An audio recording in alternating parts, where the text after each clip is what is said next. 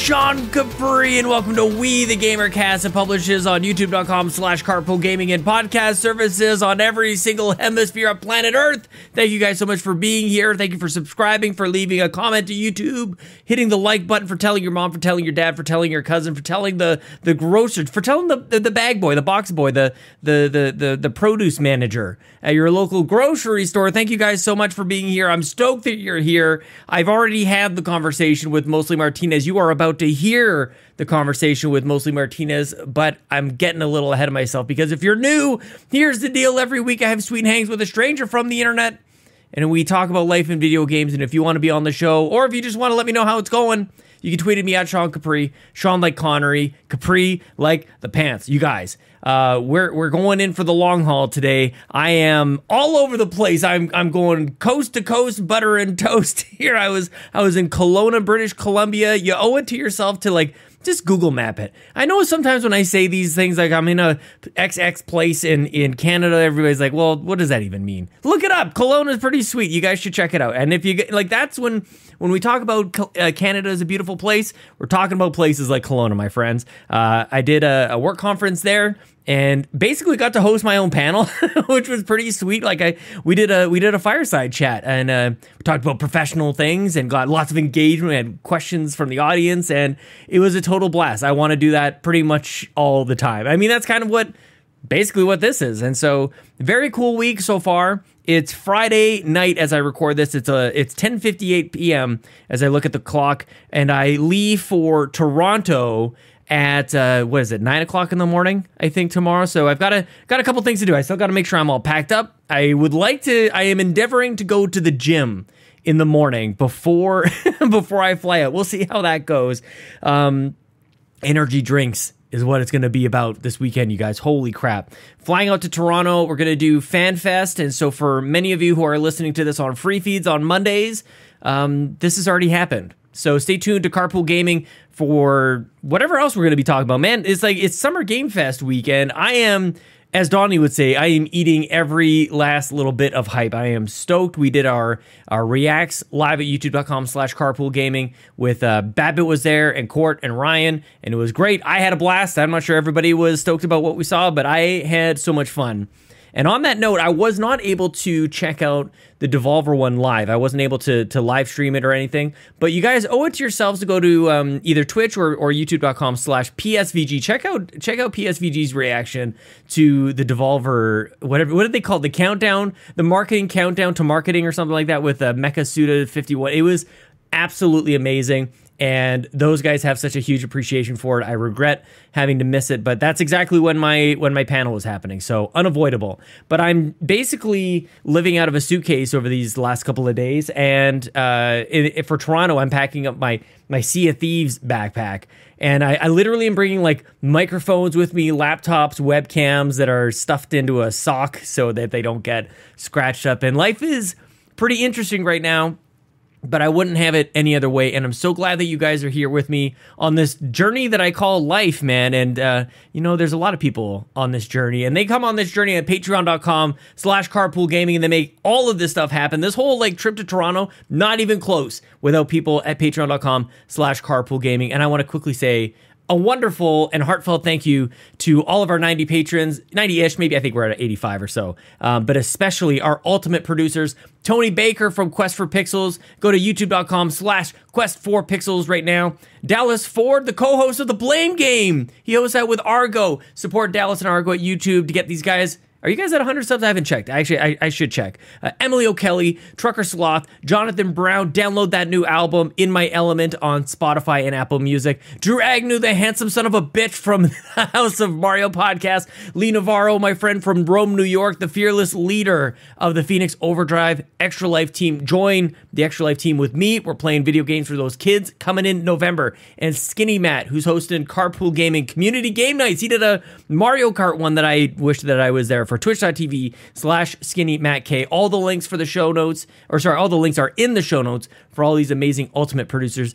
please support them because they support us to a just ridiculous level. Platinum producers Brendan Myers, Dano, Marcus McCracken, MostlyMartinez, that's familiar, Becky Ruben Navarro, and Robbie Bobby Miller, and RJ Kern, and our gold members Anna, Argo, Ashley Nicholson, Cecily Carrozza, Dallas Robbins, Foolish Fuji, Jose Jimenez, Mac Time, Marcus O'Neill, Nagachaka, The Snack Network, Tom Danks, and Mr. and Mrs. Nasty Boots. And welcome back, by the way, to Bowza and Sean Hennigan. You guys are amazing, and Patreon continues to click along. We've got tons of exclusive content coming up. We're going to do the gridlock. Have I talked to you guys about the gridlock? We've officially, because it's carpool related, it's traffic related. It's like a traffic jam, and everybody's mad at each other. So this is where we're fighting about games and which one is better, The Last of Us 1 or The Last of Us 2. We have selected the teams. This is happening in the Discord with preferential selection and listening to patrons. So stay tuned for that. Badbit and I, we're going to be doing another console war room later on this week because there's a lot of Xbox and PlayStation stuff happening. Donnie and I were recording Sweet Hangs later on this week as well. Like, there is so much exclusive content. It's like we actually might have more stuff going on Patreon than the free feeds at this point, but I'm not entirely sure. All I know is I love doing this, and I love that you guys are here for it, and I appreciate every single one of you guys. I was gonna go on a bunch of other stuff, but I'm not going to. I'm going to actually get right into my wonderful conversation with a good friend, Mostly Martinez. We've been kind of chatting back and forth for quite some time, and we'll get into the conversation here. He recently launched a new podcast called the Mostly Star Wars Podcast. You can follow him on Twitter at Mostly Martinez. Let's just jump right on into it with a quick Pac-Man little sound bit that I got from OC Remix. Please enjoy my conversation with Mostly Martinez.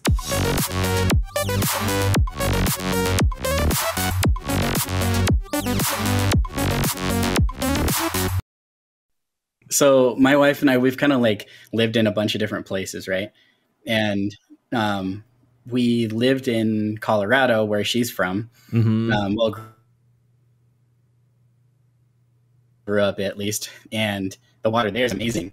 But I'm just so used to drinking like bottled water that it's like a habit for me. So anytime I would drink like water from the faucet, go to like a friend's house and, they don't do bottled water, I'd drink it. I'm like, hey, it's not bad. Not bad. Look, this mountain clear water. I don't know, but like there's all these beer commercials. Apparently the beer tastes better when they brew it near a mountain. They've got like this, I don't know, brewery just off the cliff of a giant mountain somewhere. Sure. Yeah, absolutely. Yep. So how you been, dude? It's good to see you finally. I know. That's what I was thinking. Like it's kind of been like a long time coming. I kind of feel like. Yeah, but definitely. I felt like we were first gonna like play games together, but that just hasn't happened. And you know what what did we just discover that we were in the same time zone like not that long ago? Yeah, because I was mowing the lawn. You're like, "What are you doing?" Like, it's not that late. Like, what do you mean? Yeah. I'm just like north of you, dude. I think when we were talking about doing this podcast, I think you told me the time in Eastern time. I always do it for everybody. Yeah. Okay. I just even more so assumed like, oh, you must be like an Eastern time zone. And no, everybody else is. And this is maybe this is a thing that you and I and there's a few others. There's very few of us in the Mountain Time Zone. Justin Masson from Nintendo Dads claims that Mountain Time Zone is the only time zone that really matters. But I feel like I constantly am just like translating time zones for other people. Like I'm always like, okay, well, I won't say what time zone it is for me. I'm always like whatever it is for everybody else. But you know what? One of these days, I'm gonna run out of that patience, and it's like, no, not again. We're talking Mountain Time Zone, man. That's what I got to rewind my clocks and I'll get it all figured out. But in any case, yeah, man, for sure. I'm glad I see you popping up. Like, I got you as a friend on like every console, I feel like. So I'll always see you online. I was like, oh man, one of these days we got to play. But I know. Send me what are you playing these days? Like, what do you want to, what would we pair up with? So right now I'm playing like a ton of Switch. Nice. Which like eventually we will probably end up talking about this, but I think a big thing is because my son is super into Splatoon right now. Splatoon nice. 2. Yeah, man. and so, usually we're taking turns doing that. Or we have a OLED Switch and then a Switch Lite, you can't cross over the saves. So you're telling me, oh my god, So that's another thing we could get into. But basically, so we almost in a way have like kind of our own. Yeah. You know, and then we'll flip flop. It's not necessarily one's his or the other, sure. But yeah, so sometimes we'll both be playing, you know, trying to rank up, get different guns or whatever it is. But yeah. How old is he? How old is your son? He's gonna be 6 on July 7th. So. Okay. Yeah, like our kids are pretty close, and Lincoln is he just turned 5, and I mean when you're a kid, it's if you're 8 months apart, it's like nope, they are completely different. Like they're totally, but not really. I don't know. It's such a weird thing that happens as you get a little bit older, and like years don't really even seem to make a difference. But like when kids are kids, 6 months, different grades, man. Like they're not, they won't even be friends. What the heck? Yeah, and then for a while you talk about kids in months, right? Right. So you're like, you know, this many months, and and it's just the one for you guys. You only just the boy. And then we have a 2-year-old daughter. Oh, you're in it, dude. So, yeah. How's she? That's like us, though. We got a 5-year-old boy, and Ellie's 3. So like we're pretty close. Look at that. We're like the same person, same time zone, same 2 time kids, zone, same kid. What else is there? I think that's it. And then like you never really want to talk about this, you know, with people that didn't get this, but we can talk about it. But we got like the perfect like kid like situation, right? You got one of each. I'm with you. Yeah. You got the boy first. Yeah. You know, it's it's kind of like that's the ideal, like 2 kid, one of each boy first situation. And it was, you know, that's funny. I didn't know if anybody else felt that way actually, but that's definitely how I was like, okay, boy. And there's, we did a whole like gender reveal for both of them. And definitely with Lincoln, the whole thing went, Chelsea ordered a cake and she said, if it's a girl, it was going to be Mario themed. So if it's a girl, it would be pink and yellow. And if it was a boy for Peach, and then for a boy, red and blue for Mario. And so I'll never forget it. Chelsea, she cut the first cut into the cake and then took the knife back out. And the red that was in the cake came up onto the knife, but it looked pink. No. So my face, and people, you can slow it down like Ralph Wiggum. Like you can see the moment, like, I'm like, oh no. It's like girl first. So then she cuts, then she makes the second cut, pulls the piece away, and then it's red and blue, and then I just changed to the other side, like a boy, yes. And I don't know, like I obviously would have been happy either way, but like that kind of told you the gut instinct.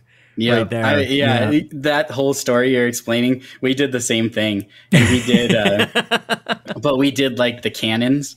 Yeah. You know? And so like, I was like, same thing. I would have been excited either way, but since we have that on camera, you could totally tell. Oh, as soon as I saw it was a boy, I was like way hype. Yeah. And equally for the second one, right? Yeah. Like when it comes, when it's a girl, you're like, yeah, like that. I don't know. Yeah. It was, it's perfect like that. I think so. Yeah. My wife always makes fun of me that as soon as we found out that we were going to have a boy, you know, from the doctor and everything, on the way home, I was like, I think we could probably have a girl. Yeah. And she was like, let me get the first one out first, and then we'll go from there. It's just like what's familiar. Like, I don't know what if it actually is better, but like familiar from like, obviously I'm a boy. So like having a boy, like, yeah, that seems to make sense. And then for my family, it was the same thing. Like there was 3 boys, and then my sister came along. Probably accidentally afterwards as the 4th one. Like, probably not exactly drawn up. Are you guys having more? Is that even fair to ask at this point? I think we're good, and I think it kind of goes along with what we've been talking about. Yeah, I think if it would have been different in some sort of way, I think maybe we would have thought about it more. But like if you had 2 boys, right? Would you go for a girl? 2 boys, 2 girls, or something like that. I think it would have been more of a discussion, but I feel like right now we're good. I'm scared of twins. I'm scared of, like, if you go like for one more, they come out like 2 or 3. Like, good. That's God, exactly what man. I said.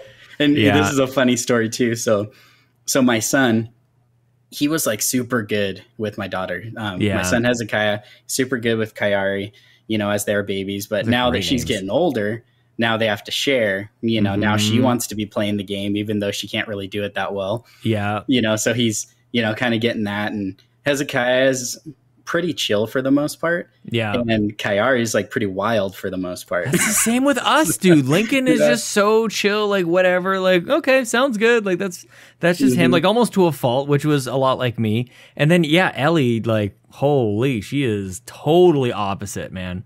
Yeah. And we probably did something to deserve that somewhere along the line.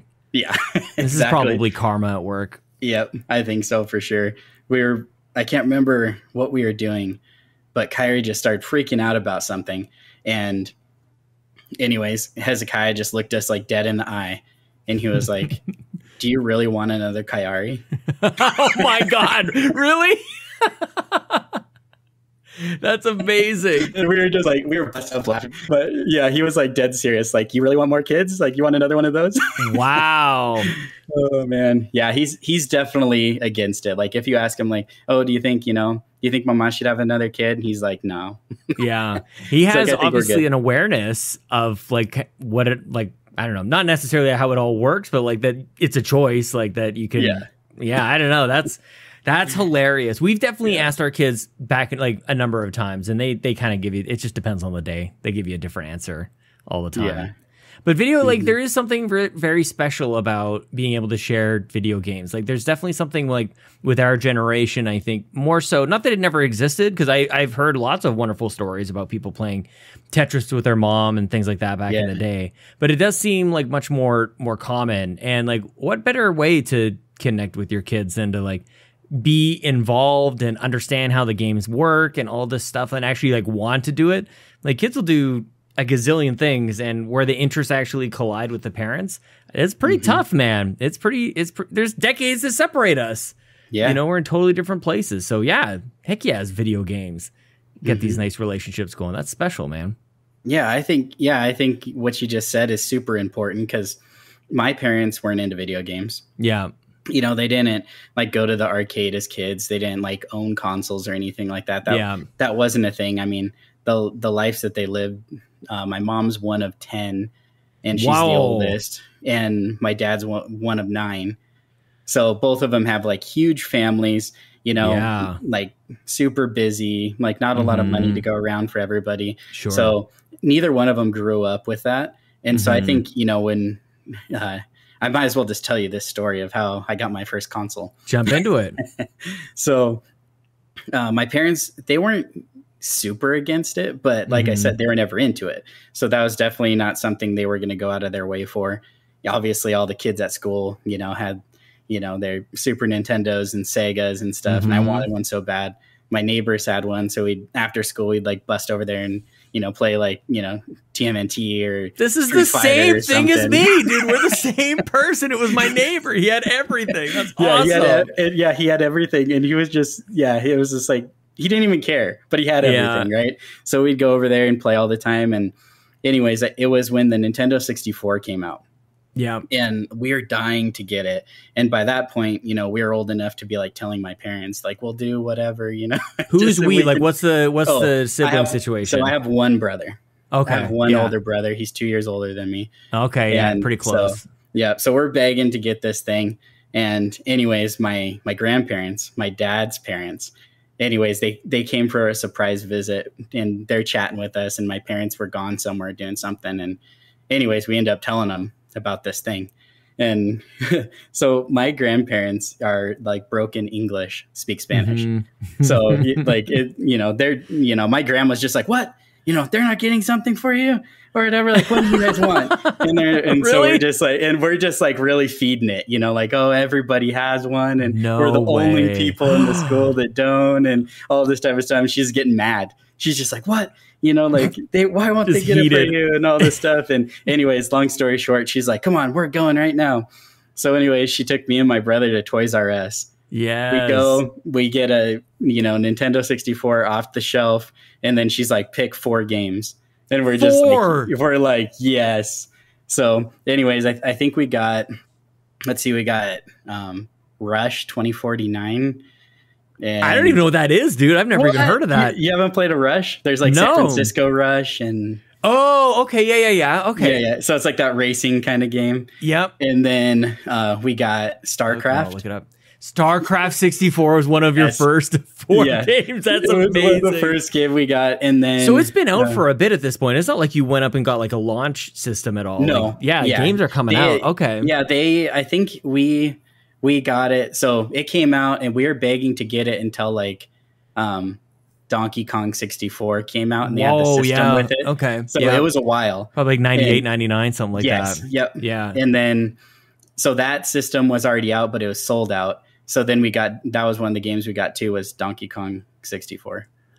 Dude, this is the most like unique collection of games, like as a first set. Like, is Mario in there at all? Like, is the fourth one? We didn't get Mario for quite a while. So how come? Like, what were you not? Was it not there? Like, were you not just like? Well, this is so interesting to me. So when we were just like picking games, like, we were just shocked, I think, was part of it. But right. Hadn't prepared every game for this we moment. Picked up was just like, in awe. It was like another world, right? You're looking at like the game case and you're just like, whoa, everything looked amazing. It was hard to choose. Yeah. And I think the craziest thing of it is, so StarCraft, we played that game like 45 hours straight, we would leave the console on because, you're building, right? You're just, you could play 2-player and build against each other and stuff. I've never actually seen it in action. I've obviously seen it, like a cartridge of it a million times over, but I've never seen it. And I played on PC, and I know that you play PC gaming as well. So I actually thought maybe there might have been a crossover there. Like had you played Warcraft before? Like, had you played any like real-time strategy? That is so amazing to me. Yeah. And like, this sounds cool. And that's how we, like, me and my brother really got into it, like into that style of gaming, like, because like after playing that, we were just so like into it that as soon as we could, we were like wanting to get laptops and have like LAN parties, and play, on PC and stuff. But how did you end up kind of like learning? Like, did you have GamePro or something like that, or some other magazines, or I guess the internet, like IGN is probably IGN would have been around at about this time. I definitely would have been at IGN.com. So I think the biggest thing back then, and I don't know if this was like it for you, but there was some of the kids that would have, like the guides or whatever. But like my parents would never buy that for us. Yep, same. Yep, so, not a chance. Like we never had that. But like we had a network of friends who had games. Yeah. And so like we would just, that was back in the day, like a lot of young listeners won't know this, but back in the day where you'd like call and leave like messages on house phones. No kidding. So we would call, and I just vividly remember, like, so when we finally got Zelda Ocarina of Time, and we could go into this later, but that was the game that made me think, okay, I'm a gamer and I will play games for the rest of my life. Yo, that's awesome. I bet you and so many other people, especially with that game, big time. Yeah. And again, not one of the first 4 games you picked. Not Zelda, not Mario, Donkey Kong 64, StarCraft 64, this other Rush game. And did you say what the 4th one was? Yeah, and then let's see, so there was we got that one. And then I feel like I can't even guess at this point. Yeah, I think it was a Pokemon game. Oh, nice. Like a Pokemon Snap, maybe? Was it yellow? I never had it. Dude, I didn't even have, like, this is the thing. Like, I didn't own a 64. Like, this is the wild, like, it really was. I relied on neighbor Matt for pretty much everything, or my friend Chance down the street. Like, I don't know. Oh, like the cartridge itself, I think was yellow. The cartridge. Yeah. I feel like it was that. And like, because I remember, like, because there's also like accessories for that game, right? For Snap. Dude, my first Snap game was actually on Switch. Like, it really was. Okay. I had to, I had to kind of listen and learn from Rebecca and Garrett and Nintendo Shack and everything like that to figure what the heck this game was about. I probably would have seen, like, that was at an interesting time, and I'm not sure if, like, there's a couple years between us or not, but, like, I would have looked at that game and going, like, really? Like, you're taking pictures? Like, I was at that age where I wouldn't have been interested in it, where I think now, and especially after, like, Summer Game Fest, I was like, I'm open to anything. And it's part of my problem overall, just, like, I should be more selective, and that would help me just, like, actually pick a game every once in a while, but, like, everything looks fun to me. Like, everything looks so good, dude. I don't know. And I think that's part of, like, my issue personally, like, with really anything, like any sort of entertainment, like I go into it like wanting to enjoy it, wanting to have a good time. And so I think the hard thing is like, I don't look at a game or a movie or something and be like, oh, that's going to be bad or anything, or have anything negative to say about it. And then even if I watch it, maybe it's not the best, I still try to find like good things about it. And so I think that's the bad thing is, you know, there's a lot of people there like, man, there's no games to play. Okay, so I want to get back to the fact that like you were actually kind of twisting your grandparents' rubber arms throughout this whole thing. Like, did you? So is that a common thing? Yeah. So actually, really not. It's really happened like twice in my life. So that was the first time that we did that. The second time was getting BMX bikes. Dude, it's like when you go to like Walmart and Shaq shows up. Have you seen these videos? Like Shaq is just like at Walmart, is like, hey man, you got a bike? I just love that kind of stuff. Yep. So you twisted their arm to you'd convince them to get you bikes too. Yep. So yeah, that was the two big times. They weren't like, you know, they were always buying us stuff or anything like that. It was just the two times that we really wanted something super bad. You know, they're definitely there to save the day. But so I should finish the story. So we come home, you know, the happiest two boys in the world, right? And my parents are like, nope, can't play it. Yeah, that would be my first question. Like, what do your parents think of all of this? So anyways, you know, my grandparents like fought with them like the whole visit that they're there about it. And long story short, at the end, they're just like, no, you guys can't play it. So everything stayed in the boxes for, I'd say, a good month or so. Not even like take it back or like sell it or something. Like it's going to stay in the house and you're going to know exactly where it is. You just can't play it. It was just sitting there in like our spare bedroom, just sitting there like on our sewing table. So couldn't use it, couldn't play it. So cruel. It was the worst. And so obviously all of our friends, you know, are, you know, saying like, oh, you got one and stuff. Cause that was the first thing that we did before we even found out we tell everybody. Tell everybody. So, I never even said. So obviously there's two of us. Yeah. So it came with the gray controller and then I picked the green one. My man, yes. The green one was those. Always mine. Yeah. See, again, we are the same. I didn't have a 64, but I did have a Game Boy, my first Game Boy, the brick one when they came out in colors, green. Yeah, nice. And I feel like it's like even the same shade of green. Like the controllers they had for the Game Boys, like the yellow Game Boy was the same as the yellow controller for 64, the red and all that kind of stuff, man. Oh, good pick. Yeah. And my first handheld Game Boy was the Game Boy Color. Oh, I love it, dude. So, that is so good. And I had the green one, but it was like a lime green or kiwi or whatever it was. Oh yeah, they definitely had a couple of different ones. I was like the pure. There's just like a dark, like it's like a forest green. Yeah, like a forest green. Yeah, that's the best. And I don't even know why. Like blue's actually my favorite color. It should have been a blue one. Maybe they just didn't have it. But yeah. That's why I have this shirt. We got those like really close to launch. So same thing. Go to Toys R Us and they're like, you know, there's like lines, right? Yeah. So we go and they're literally like, they have them on a cart and they're like, what color do you want type thing, you know? And they say if they have it. Oh my gosh. So anyways, I was like, oh, I want the green one. They're like, oh, here you go. And then my brother's like, oh, you know, can I get, I don't even know what color he wanted, but they're like, let's see. The only one we have left is like the transparent purple. Yeah, I'm gonna. Like, people are not gonna like hearing this. I didn't like the transparent stuff. Yeah, I didn't either. Yep, I've never liked any of it. And so, my brother, the first thing he did, he taped up the screen and spray painted it like metallic silver. Did he really? Isn't there like a special kind of paint you're supposed to do? I've never modded anything even remotely like that. Like I'd be way too terrified to totally ruin it. So he probably didn't even like take the shells off or anything. He probably just had legit just like spray paints right on top of the controller. Yeah. Did you ruin it? That's very expensive. No, it was fine. Yeah. Wow. Yeah, so he did take the back off.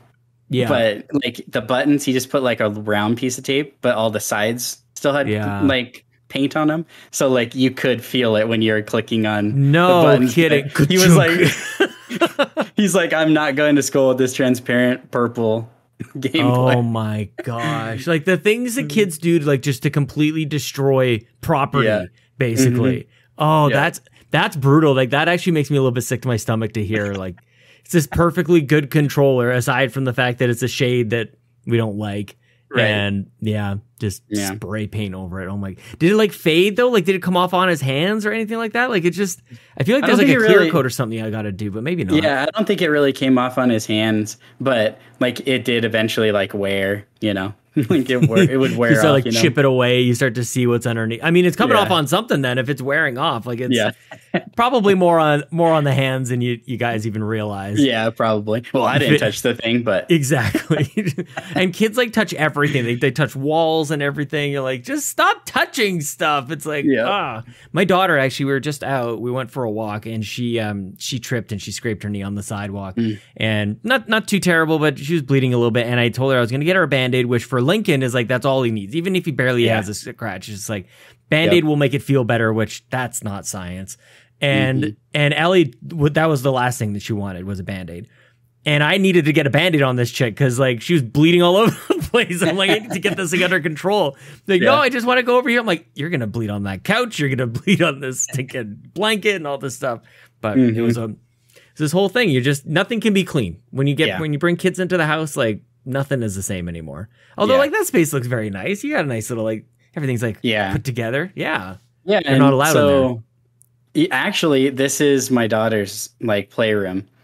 Wow, dude! Holy, is it really? Yeah, it is perfect. So, right here it's like the cubicles from IKEA, and she has all of her toys in there. Yep. It's basically exactly like that. Her bed is to the left of me.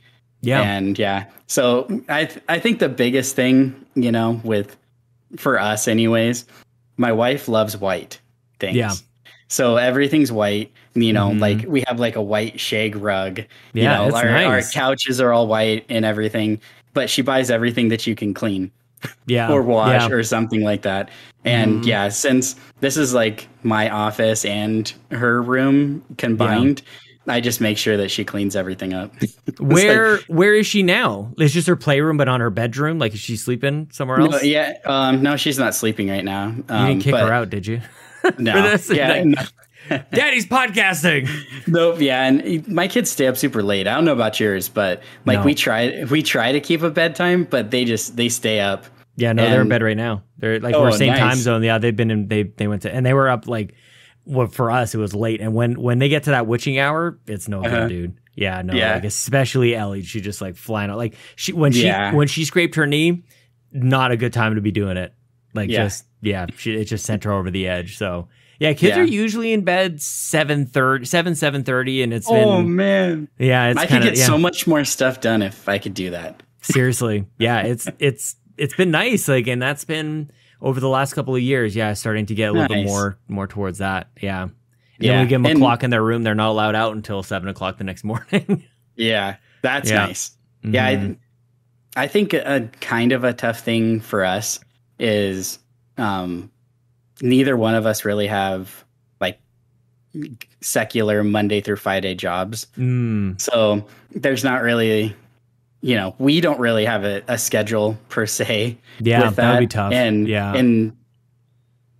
I don't know. I kind of feel like it's spoiling in a way, but in a way, it's like a selfish thing, right? Because I can keep them with me longer. Totally. Like it's well, and especially like on a day or a week like this week. Like I left they went to bed on Tuesday. I went to the airport. And was gone all week. I came home today, and after a couple delays, I got home at like 4:00. Spent like 2 hours with them. And then Ellie scraped her knee and started to explode. And I'm like, all right, well, I'll see you on Monday.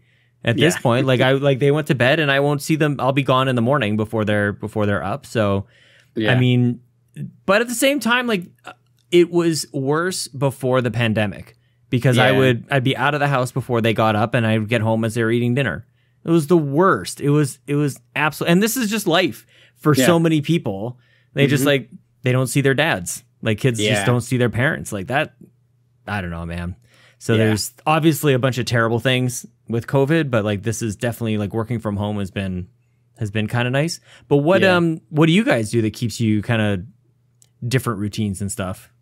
Yeah. So, we kind of always had some sort of our own business. Doing something. My dad was always like that too. Always had a business going. And so I kind of, it kind of reminds me of, have you ever read the book of Rich Dad, Poor Dad?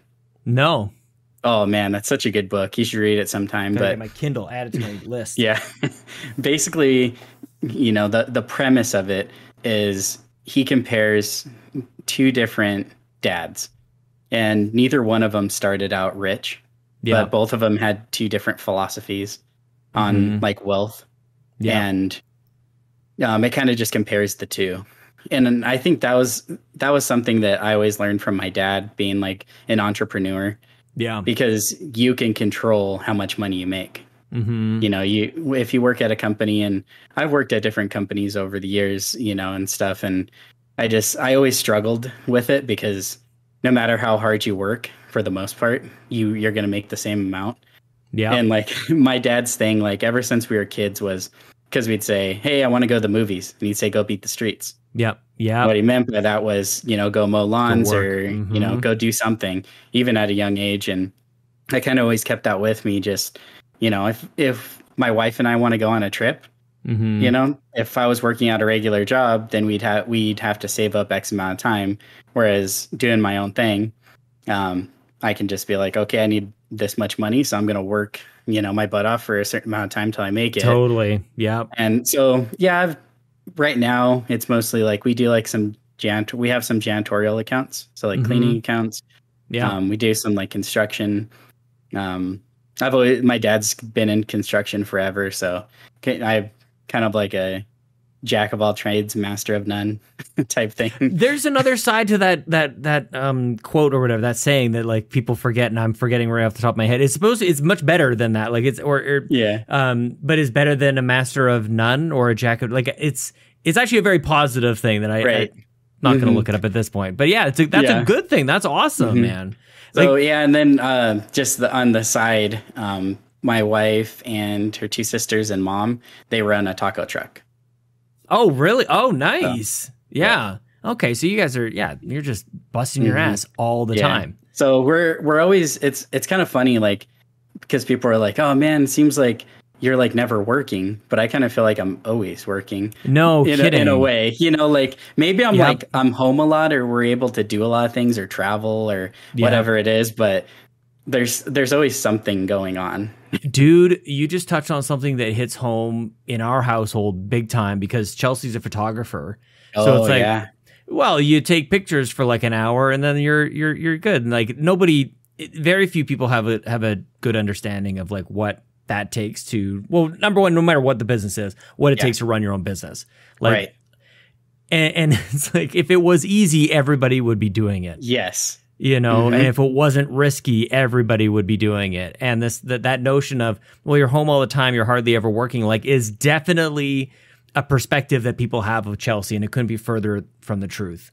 Yeah. Like, other than people maybe like who listen to me talk opposite about it, like, we, from a parental side of things, from cousins and my brothers and sisters, like, nobody gets it. She busts her ass off, dude. Yeah. And because it's not a 9 to 5, it's like, wow, must be nice. Like after you, please, show me how it's done. I have a huge amount of respect for that hustle, dude. Yeah, and I think like another thing is it's probably similar to, because a lot of the work that I do is like contract work. Yeah. So I'll like go, but I still go and like bid the job, get the job, or whatever it might be, do all the proposal, that type of stuff. Yeah. And so then people are the same way. They're like, you don't even like do the cleanings, or like, you don't even do the job. It's like, well, there's still a lot of work to it. It's not just the physical part of being there doing it. There's the prep before it, and then there's all the paperwork behind the scenes of running your own business. So. But then, like you're in a whole other league too, that, isn't necessarily what Chelsea does, but certainly some of my friends experience this as well, where it's like people count on you to like pay their bills, like to for their livelihoods. They count on you. Like, is that, now that I'm like mentioning it, like, do you ever think about that? Like, is that totally. part of the stress and stuff that comes along with that? Yeah, it definitely can be stressful. I I've never got to the point of like having like full on employees. I usually do subcontracting. Sure. But I've done long-term subcontracting with, especially like with the cleanings, you know, I had like a girl that worked for me for like 2 years. Yeah. And so in a way, she basically was an employee.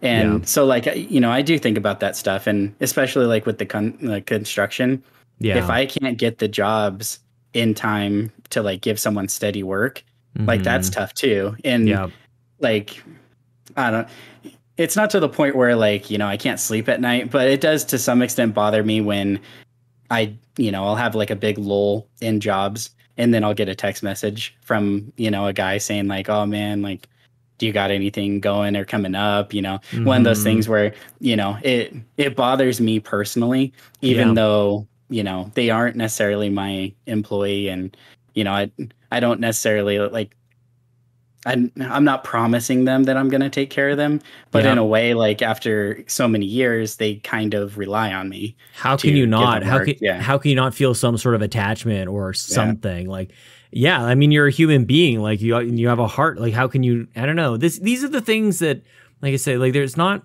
generally thought of when you think of like somebody, like you think of a boss or a business owner, like.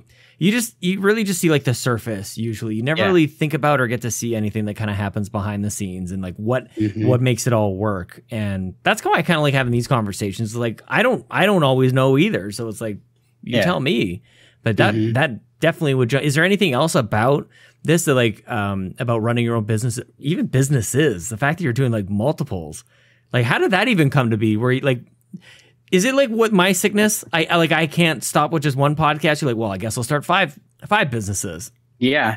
And I actually think there's a big connection between like content creation online. And I think that's another thing, like you had mentioned, you know, like about your wife and stuff. It's the same thing. If you tell somebody like, oh, like, you know, I run a podcast or I run 5 podcasts, whatever it might be, someone's kind of just like, oh, okay. You know, like they don't realize like the amount of work and time that goes into it. And so I feel like you're right on that. Like, and I think going back to kind of like my mom is like a big like perfectionist, and she was like that, you know, with me growing up too. Yeah. You know, she was the type of mom that, you know, doing homework for math, she would make me like erase it all and redo it because of penmanship.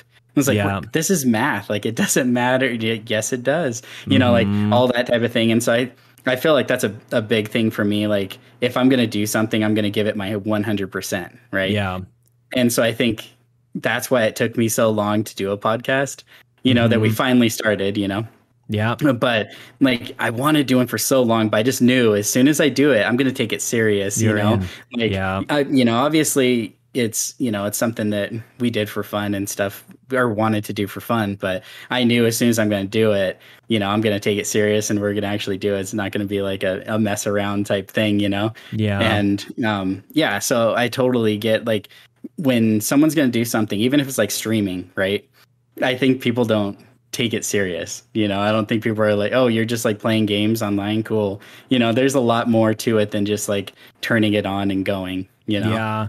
Yeah. It's interesting, like on a couple fronts. Like there's definitely something somewhat entrepreneurial about, well, certainly like what we're doing. Like it's you know, with Patreon and everything else, like there's definitely like a revenue stream to it. It doesn't necessarily put roofs over anybody's houses, but there's definitely like this spirit I think is there, and also just this combination of creativity and the grind maybe is probably the connecting piece. But yeah, like it's just as it's this double-edged sword. As the barriers to entry continue to get lower and lower, then more people can kind of come on in, which is good. But then it's like more competition and all of that kind of stuff. This is probably the most like business type of conversation I've had about content creation probably ever. Because the biggest thing is just all the friends that I've been able to meet on this crazy journey. Like that was not the intention, nor did I think it was going to be possible. It was just like, let's just see what happens. And that's the thing that I just encourage. Like anytime anybody says to me, like, I'm thinking about doing a podcast, like you don't know what's going to happen. Your journey is going to be probably different than mine, but that's the magic of the adventure is that like you don't know what's going to happen. So like go find out. Mm-hmm. Yeah. Maybe learn something about yourself. Yeah, exactly. I think, you hit the nail on the head there. That's what an entrepreneur is. They're somebody who can take that leap of faith, not knowing what's going to happen. And I think that's what holds a lot of people back. Like you were saying, when someone's like, "Oh, that's really easy. Why don't you do it?" It's not even necessarily the work. Maybe they could physically do the work or, take the time to do whatever it might be. But I think the reality is they can't take that leap of faith. Yeah. Well, and the other thing too, that stability of somebody that's going to pay them every 2 weeks or whatever. It has to come like earlier on, like this entrepreneurial spirit. You said, you kind of mentioned like kind of was born out of, well, if you want something, like go work. What did you say? Like beat the streets? Is that what it was? Yeah. Like I love that. And that's definitely like in a way that I was raised as well. Like we were delivering newspapers at 8 years old, man. Like I've been working. I've never not had a job from 8 years old. And in some cases, especially where I needed to earn extra cash for either school or to buy a house.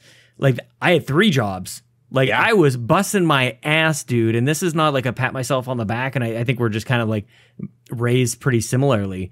But like that was just how you did it. It wasn't like, well, I guess I'm stuck at this one job. Like go get another one. Go work. We like worked all the time, especially when you're young. You have all the energy in the world, dude. So like, and it's just good work ethic too. And then the other thing is you don't know how it's going to pay off in the end, where where things actually are going to be really challenging down the road. And you've got this nice like background. I think I have a huge amount of respect for the hustle. That's awesome, man. Yeah. I think like what you were just describing too, like I have a similar story of like when I went to college. So jumping back, my second week of my sophomore year, I dropped out of school. And it was because, I was waiting for that to come around. For an entrepreneur, like you got to be dropping out of college at some point. What was your major? What were you taking? No, like I dropped out of high school. You dropped out of high school? Oh, even better. Even better. Man. Okay. Yeah.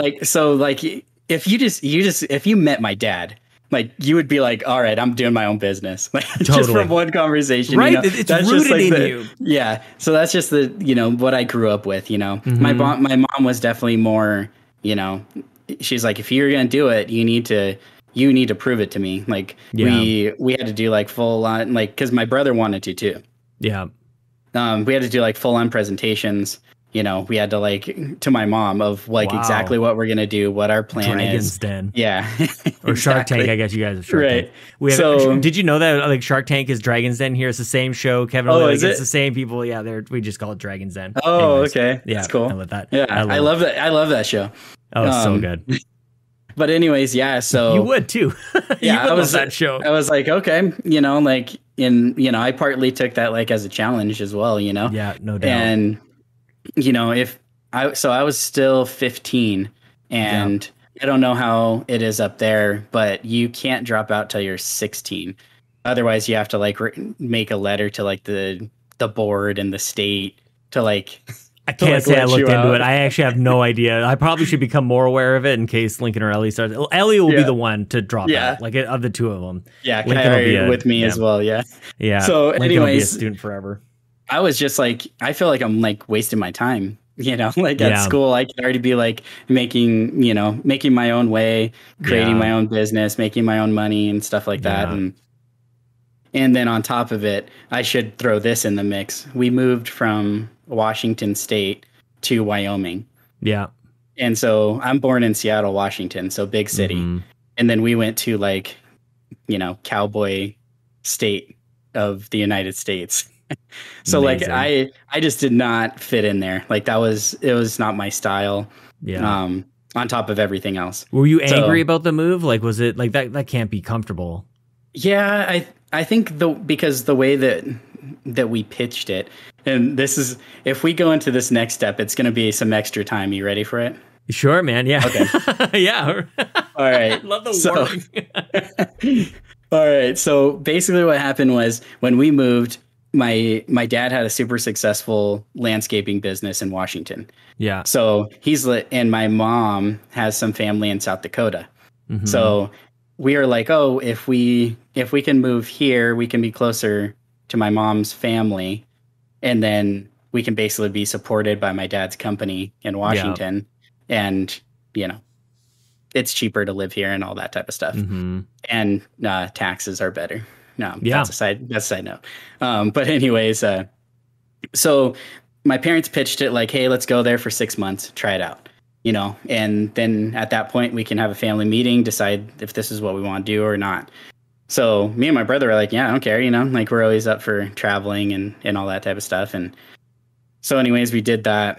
And then I would say about 5 months after we got there, one of actually the neighbors that we played video games with growing up, their parents called my parents and said, hey, your accountant is like taking stuff out of your house over there. What? And so we're like, what's going on? And so anyways, my dad starts trying to call her, no response.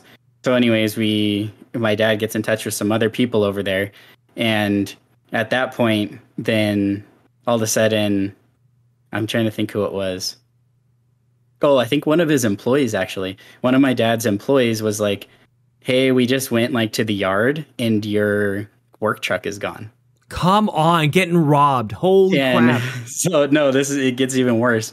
So my dad's like, what in the world? So anyway, so he's still trying to get a hold of like our accountant, and which our accountant is also watching our house over there because we kept our house in Washington, obviously. Oh my gosh. So she hadn't been paying like any of the bills. So all of our cars got repossessed over there. What? And then so when we had a nice house, so the payments were really high. She had been stealing all the money. And she didn't pay for so by the time we found out, we were like 6 months late on like the house payments. And so long story short, we lost the house over there. Oh my Basically, gosh. we like lost everything. So we really Why are you smiling? This is awful. This is a terrible story. Hey, I told you, I see the positive in everything. Okay, I'm waiting for it. So this is amazing. It's like Modern Family. We lose like everything, right? Wow. And the way my dad was obvious like anyone else was like super mad. Yeah. But my family's also very religious. So on top of all that, we also we had that feeling like my mom's like, we're never going to sue them. Wow, really? And yeah, so basically we tried to be like the good people in the whole thing. And then our accountant tried to blame her spouse, her husband, that he was like abusive and like made her do it and all this type of stuff. And to this day, I don't really know if that is the case or not. But the reality was, at that moment, my parents were just like, it doesn't really matter as long as like we're okay. Like I think it's kind of like people that their house burns down. Yeah. You realize at that moment, like what's the most important thing. Yeah. Yeah. And so I think we all kind of at that moment were just like, yeah, like we're okay. Like we're good. And we kind of we had to restart, to be honest. And I think that's part of the reason why I wanted to drop out of school as well. Cause I was like, because my dad, for like the first time in so many years, went and got a job at the city. Yeah. And it's kind of a funny story because he never graduated school, never got his GED or anything. I think he also went to like 8th grade or something. What do you make of that? The fact that like the whole like apple doesn't fall far from the tree. Like, is that? I feel like there is a lot of connections between me and my dad. Yeah. Because and the funny thing is I never knew that my dad didn't finish school until after I dropped out. Because after I dropped out, he said, oh, I didn't either.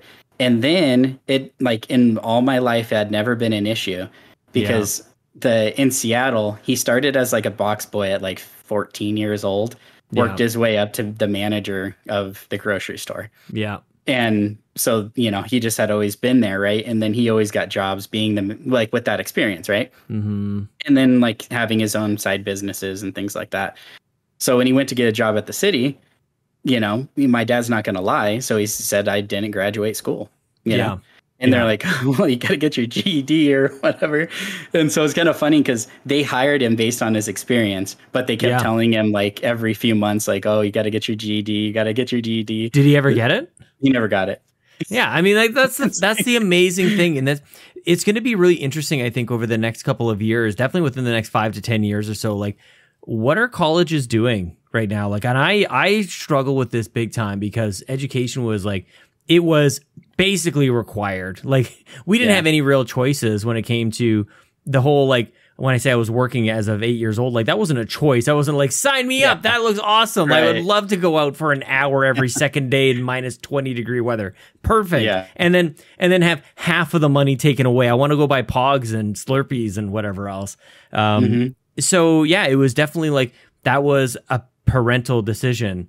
And as time goes on and I just see the debt that people get themselves into, and even some of like the variety of choices of majors that you can do that don't really do anything for you in the end. Like no disrespect, but like it just seems to me that there are so many more options now. And I feel like you're living proof of this, that you don't have to do that one path that we're all told this is the only way that you'll ever even survive, like let alone thrive, which is amazing to me. Yeah. And so like one of the things, like going back to like pitching to my mom, was I was like, I'll get my GED, and I was like, I'll eventually probably go to college because I love learning. Yeah. I've always been that type of person, So, that's what I did. I had to wait till I turned 16 to get my GED. So when I finally turned 16, I passed that. And then I had high enough scores to get into college. But at that time, it was kind of like rough in our family just in general. And, it was such a fresh thing for all of us to really have to be on a budget and, pay attention to almost everything that we did, Yeah. And so I think, what did you go into college for then? If you dropped out of high school, but then you got your GED, what was college then? What did you go into? So I didn't go to college until I was 25. Oh wow! So, okay. Yeah. So there's a big jump. I jumped right into the workforce, and let's see. When I was 17, I moved to Texas.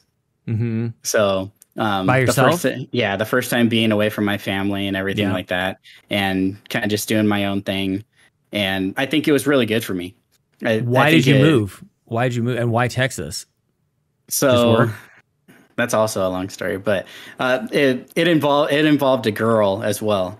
Oh, okay. Yeah. So there's a mix of that, and I also had an aunt that lived down there in Texas. Okay, so it kind of made it a little bit easier. So it was a little bit better. Sure. But I moved on my own into an apartment where I couldn't afford it, so I worked for the maintenance guy. Yeah. So when I wasn't working, I worked at a H&R Block.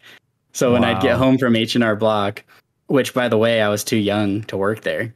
Yeah. I don't know if it's like that up there, but you can't sign contracts till you're 18. Yeah, probably. I think I haven't looked into it, but I could see it. That makes sense. I was basically doing everything I possibly could without doing the signatures. Yeah. They knew you weren't 18. Yeah. Yeah.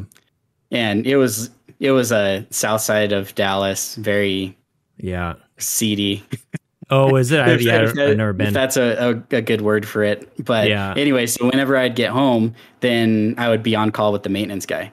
So any type of on-call job or whatever, then what kind of stuff I'd go help doing? him out.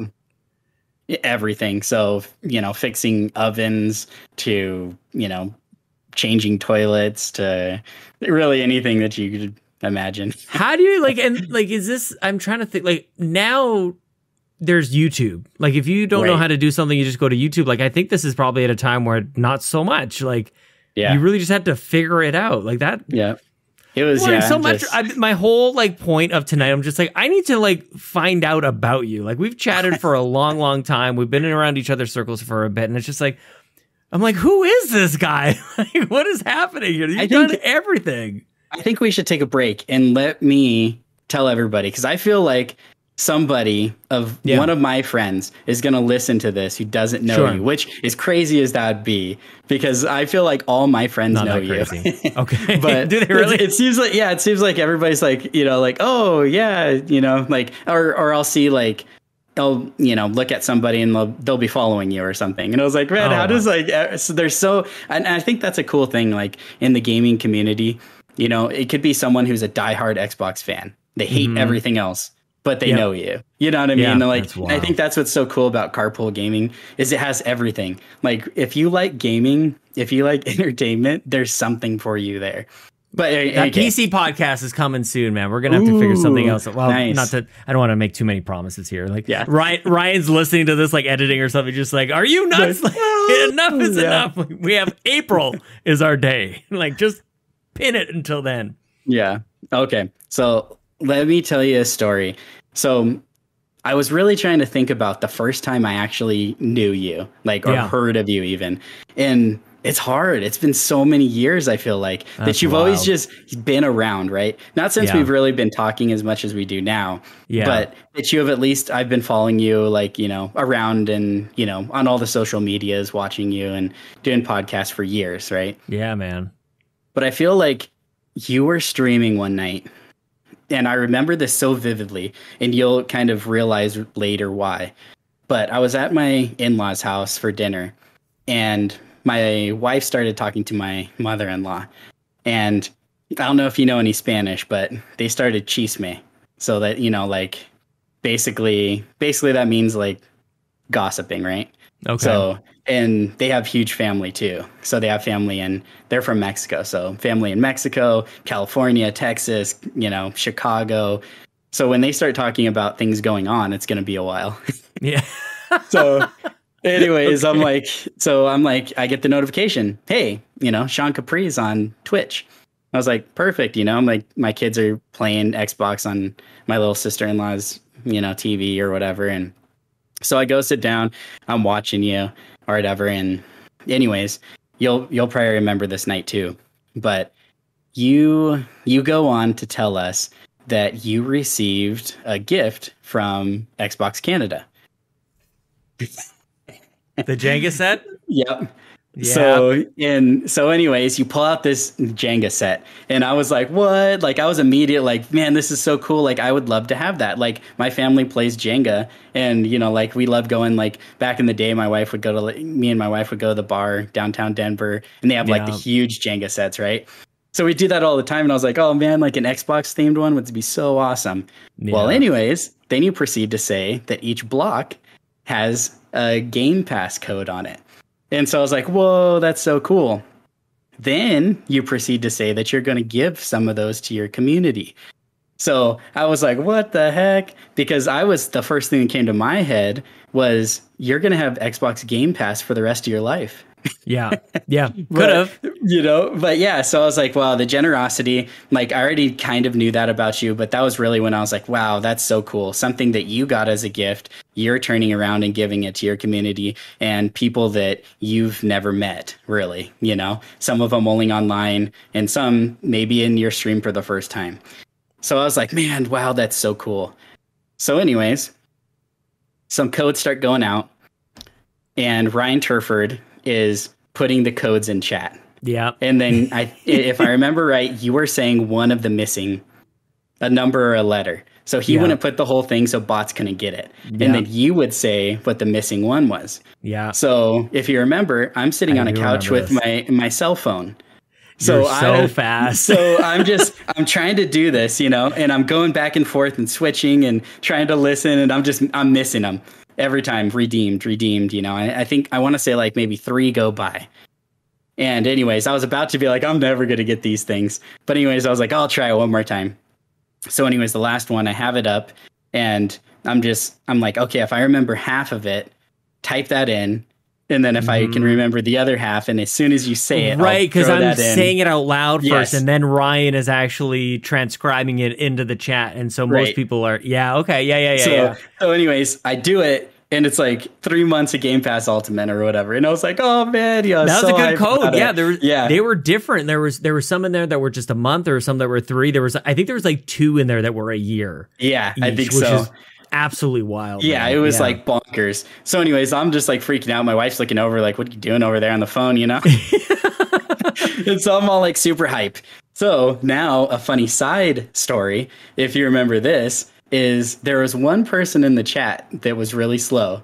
Yep. Kato. You know, it was our sweet Kato. Yeah. So she keeps on doing it, and she keeps saying like, "Oh, I missed it. Oh, I'm not fast. How is people doing this?" And then what I love once again about your community back then and your community now is everybody is just so amazing. Like the people that follow you somehow are just great people. And so I know. How does that happen? Like I don't know what it is. Yeah, but yeah, it's so everybody like started rooting for her. And like, you know, I think I even put in there like, okay, nobody even totally just we're like holding everybody back. Like it's like, yeah, just let her get it, you know. It's like giving the child the football and like letting them go for the touchdown. Yeah. Just everybody's pretending to tackle and chase and everything. Yeah.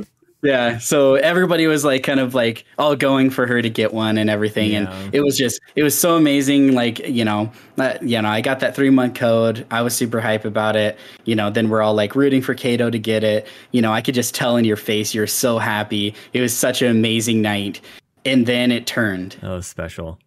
And so, I think this is why, like to this day, and I don't know if you do, but to this day I think about it. So after all these great things are happening, all of a sudden you put out a code and nobody says anything in the chat. Mm-hmm. It's like silent. Yep. And we're kind of just like, suspicious. That's kind of weird. Mm-hmm. And then I think you put another code. Yep. And then the same thing, silence. Yep. Nobody's saying anything. Yep. And I feel like the moment I realized what was happening, you did too. Yeah. I saw it in your face. And like I was immediately like devastated. And I was just like, one of like the greatest nights is now like being tarnished by some person, you know, in the chat. Yeah, because the rule was like take one, and then once you've got it, then like let somebody else kind of win it. Because this is a very cool thing. We're trying to make it like super positive and everything. And then you're just waiting for like one person to screw it up for everybody else. And like, and you're trying like I remember that very vividly because I was livid about it. Mm-hmm. And I also didn't know 100% that that's what was happening. But like, I was pretty sure that that's what was happening. I'm like, it's just, whoever this person is just ruining it for the rest of them. And it was at about that point when Kato should have gotten whatever it was next. Yeah. So I ended up like, I actually just DM'd her one. I'm just like, here, just have one. And there was a whole other thing. But I do remember that. And it's like, and it was, I feel like it was really at that moment. Like, I even feel like at that moment we had messed around like in chats and like DMs and like talked and stuff like that. So I felt like, you know, you were definitely like a cool acquaintance, right? But I felt like at that moment, I saw like the whole gambit of emotions from you. And I was like, this guy is 100% genuine. He is 100% real. I saw all the joy and like generosity that you were giving. And then I saw like what it did to you when you saw people like not receiving it the way that you wanted it, you know, like as soon as you knew somebody most likely is like stealing your generosity, stealing like this like amazing night that you were so excited to do. It was really that somebody else wasn't going to get it. Like that was really the big thing, is that there was somebody else was deserving in a way to like get something like this. And then somebody was not only like maybe somebody made a mistake, you know, maybe somebody didn't realize, I'm not supposed to take 2 or something like that. But like, it wasn't that. It was, and so I felt bad for other people more than anything. I like that other people, it should have been their turn, and somebody was ruining it for the rest of the community. Yeah. So because I feel like there was like maybe like 15 people. Yeah. You know, it was a small group. There was enough to go around. Yeah. Yeah. And like I was thinking back about it too. And I was like, I feel like I almost knew all of them. Yeah. Maybe not all of them, but I knew a decent chunk. And so I think kind of like back to your point is then I started feeling bad that there's other people who are great people too. Yeah. And then, you know, it's just, there's one, most likely, like you said, we don't know, but most likely a shady individual.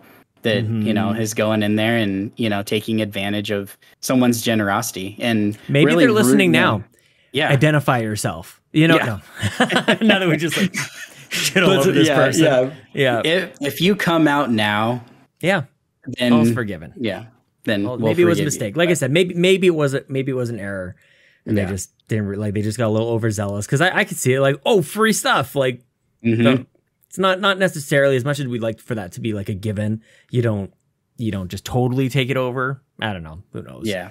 But the thing about it though is just like, I feel like everything that happens is like, I don't know what the word is necessarily. It's not undeserved because I think we've busted our ass off, but like there's bigger, there's better, there's other things out there. And it's like the fact that anybody listens is like more than I ever expected anyways. So basically anything above people just listening, I don't understand it. Like that's amazing to me. So, and the fact that anybody does, I really do think is a result of other people being very giving.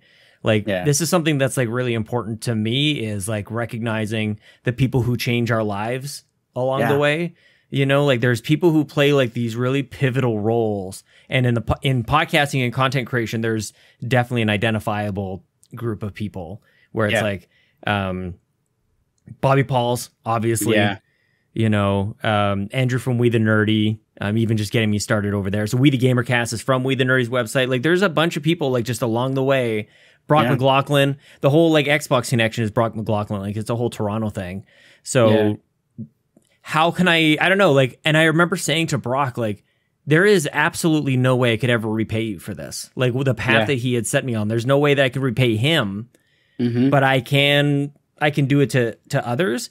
And I don't even know that. I feel like I saw like a TikTok, but I don't do TikTok. I use YouTube, so it's a short or whatever. And I think it was Pitbull who said like, people say that money doesn't bring happiness or whatever.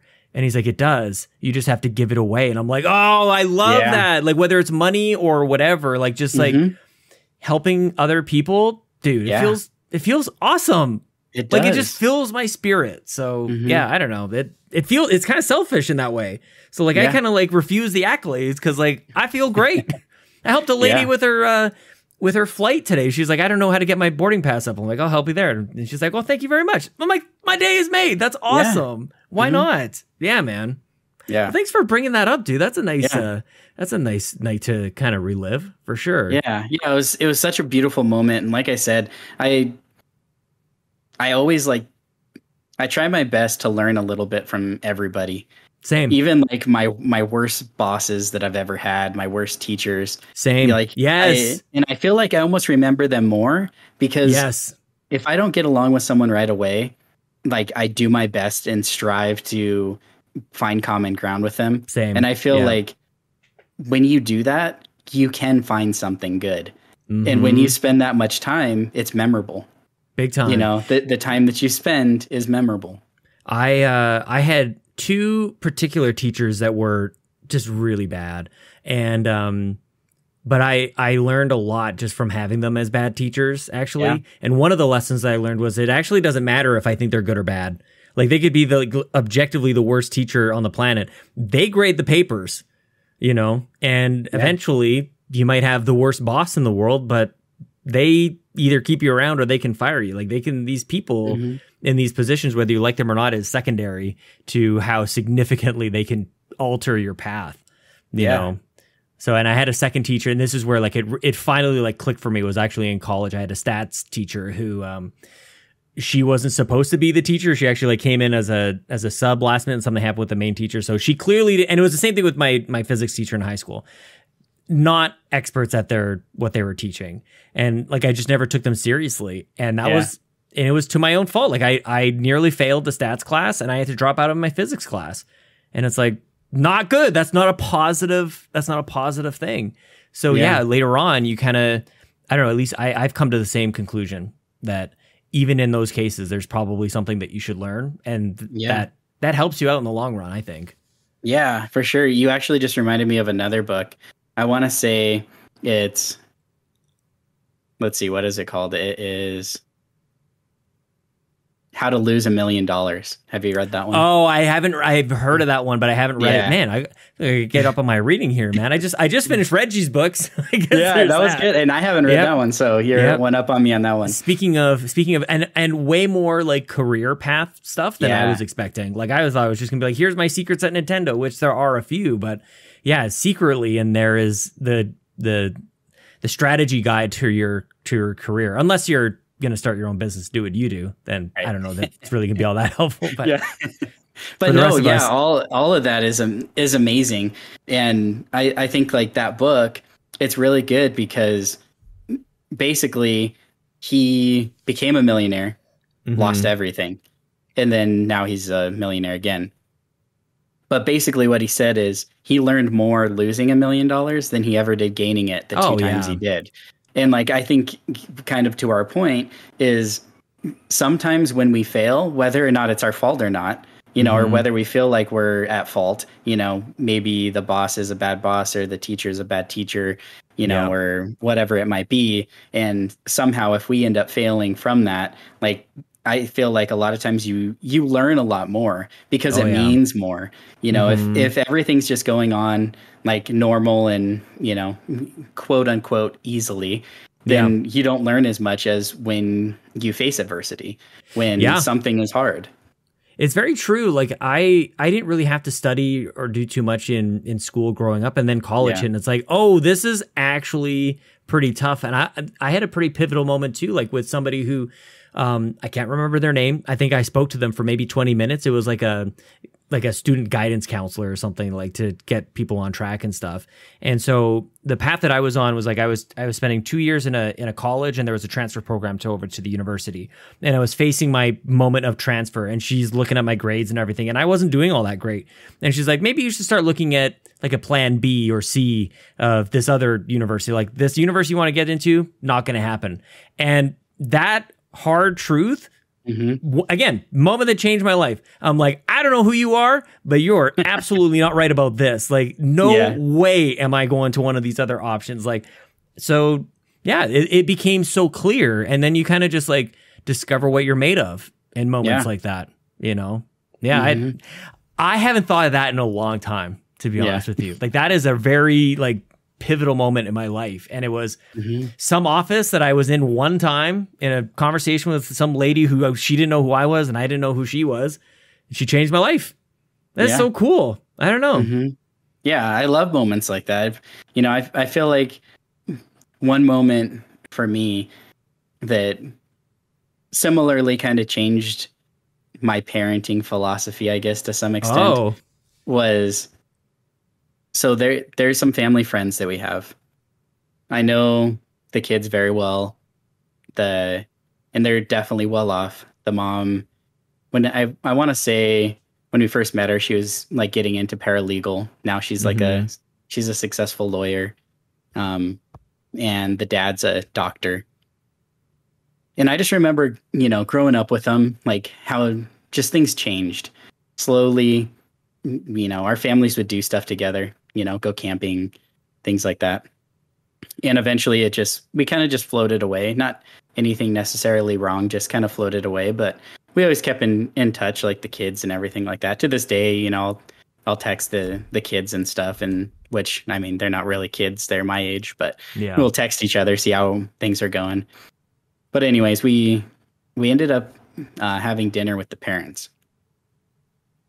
And my kids Kyra was still like being in arms, being held. Hezekiah was, you know, like three-ish maybe.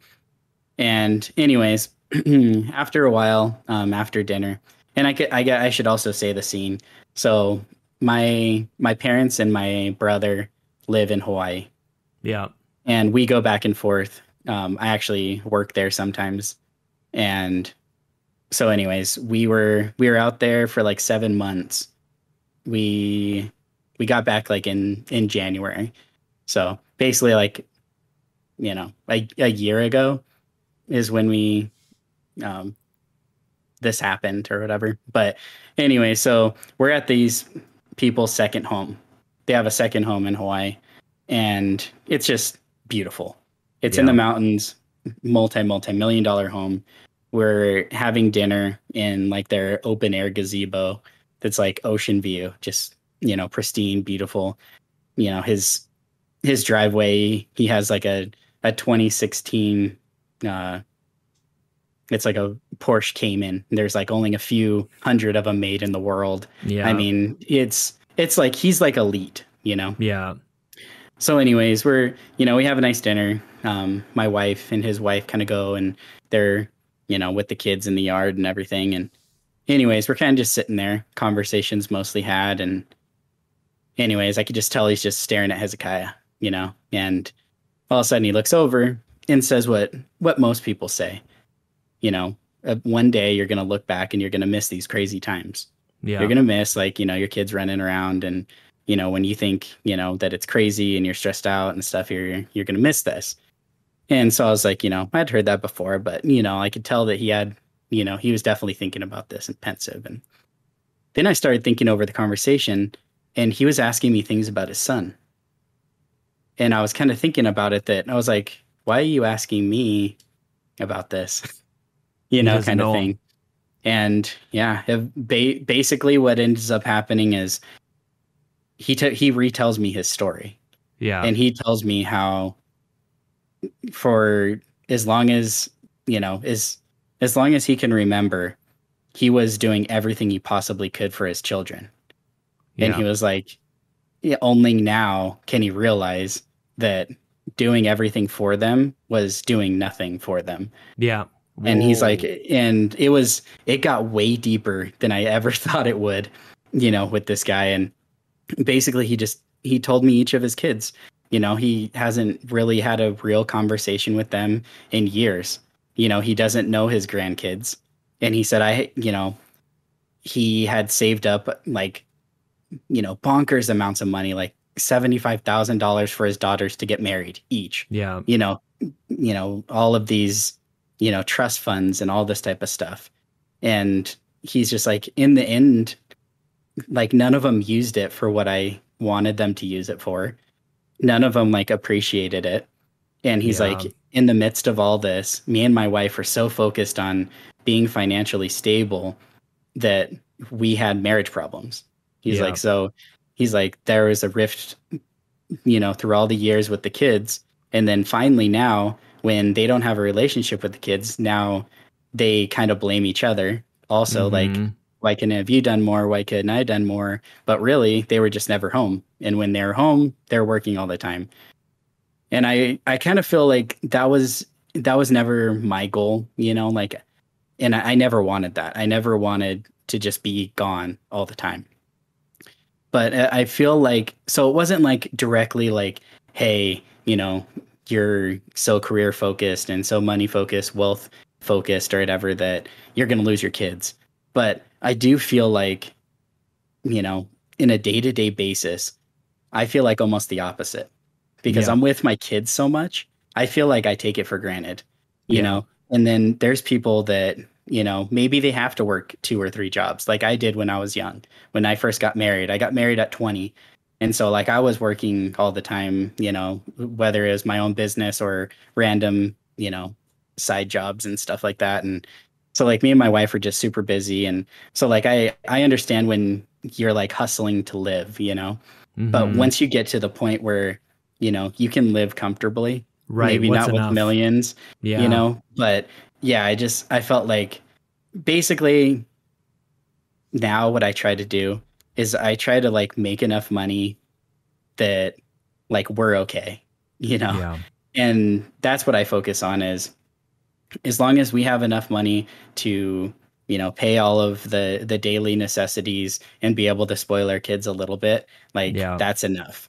And I think the hardest thing for me is, when you have your own business, you're kind of almost always working in your head. And I think the hardest thing for me is to like, just like when my son comes up to me and he's like, hey, do you want to build this 1,000-piece Lego set with me? The answer to be like, is yes. Yeah, like, let's do it, Or my daughter comes up like, oh, do you want to play like unicorn Barbies with me or whatever she wants to do? Yes. And I think that's just the hardest I think that's the tough thing when it's like, we've been together all day, but like, was it really quality time? Yeah. And I think that's the biggest thing that I took away from his conversation is, because he's like, when I was home, I felt like, we would go through the motions. I took him to sports and did whatever it might be, but there was never a real conversation. And I remember that kind of being a turning point when we were kids as well, that I think everyone goes through like that teen angst, right? Where you're kind of just like, oh yeah, my parents don't know anything or whatever. Yeah. And I feel like in a way that's a good thing because like these kids didn't even talk about their parents. Like it wasn't that, oh, I don't like what they're saying or doing. It's they just didn't have a relationship with them, know? And I feel like at the time I never really noticed it. But looking back, I was like, wow, that is actually powerful. That's really powerful that, even from a young age, you can start building that relationship that maybe you're not going to see eye to eye all the time, but at least you have a relationship with open communication where you can, talk about things. So that was the first thing that came to my head when you were talking about that. Cause, even though, like I said, it was like a year ago this happened, but to this day, I think about that cause I'm just like, man, like, we're molding like these children into what they're eventually going to be, forever. They are going to have their own personality. And like you said, likes, dislikes, but we are like a huge factor in that, And so, that's, if there's one thing that I overanalyze is definitely like raising my kids and, the right way. It's probably a good place to put your focus, man. And definitely something that you said that resonated with me big time was like when your mind is at work, but your kid is in front of you. And like, what do you do about that? And I don't know, like there's never a day that you ever want to waste. Right. So, but I'm the positive side of me is like, I'm glad that I had realized, I think relatively early on that I needed to do something about that, like to cut that out. Cause I was definitely my mood and my parenting and my relationship with my kids was definitely being damaged by my brain having an argument with somebody about work.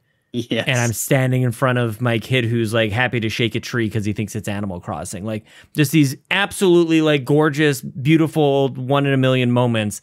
And I'm stupidly like concentrating about something else. Like, duh. And it's just such a facepalm kind of moment that, I regret having some of those moments, but I'm glad that like I kind of snapped out of it eventually and just recognizing it.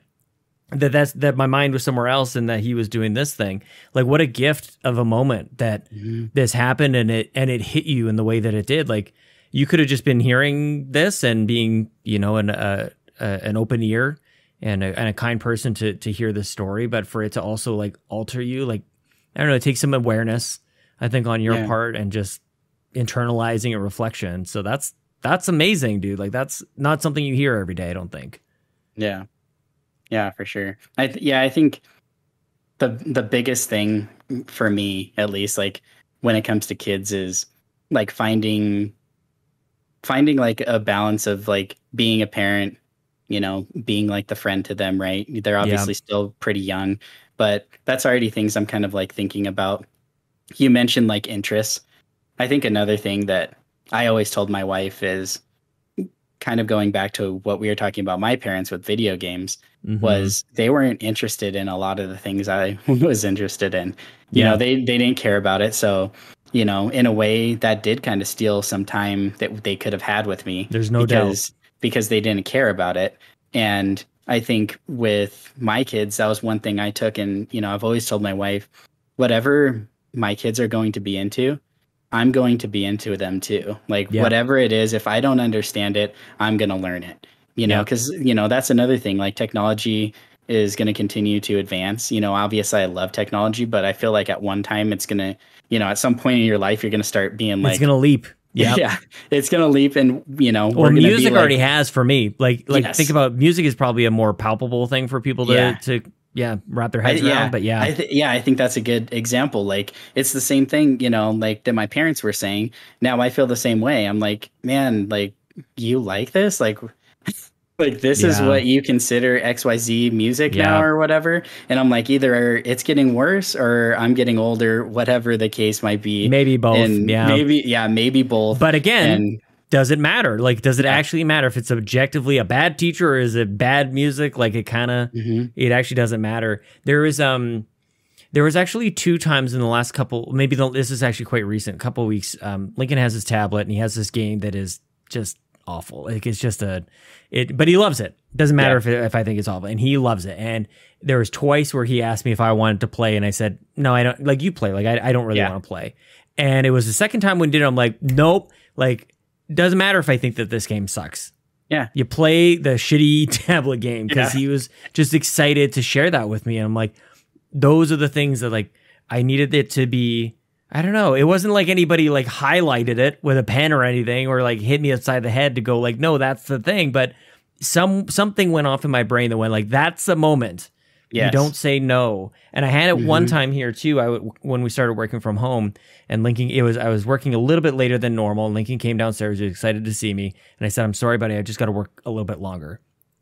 And I scooted him out of the room, and I came upstairs about a half an hour later, and I learned that he had gone upstairs like bawling. And I'm like, well, that's never going to happen again. Like, that half an hour of extra work I did just now, like, I don't even know, like, I couldn't tell you what it is now. This wasn't that long ago.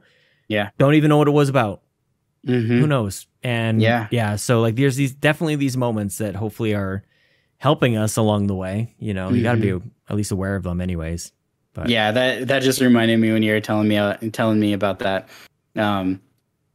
So like I told you, Hezekiah has been into Splatoon 2, right?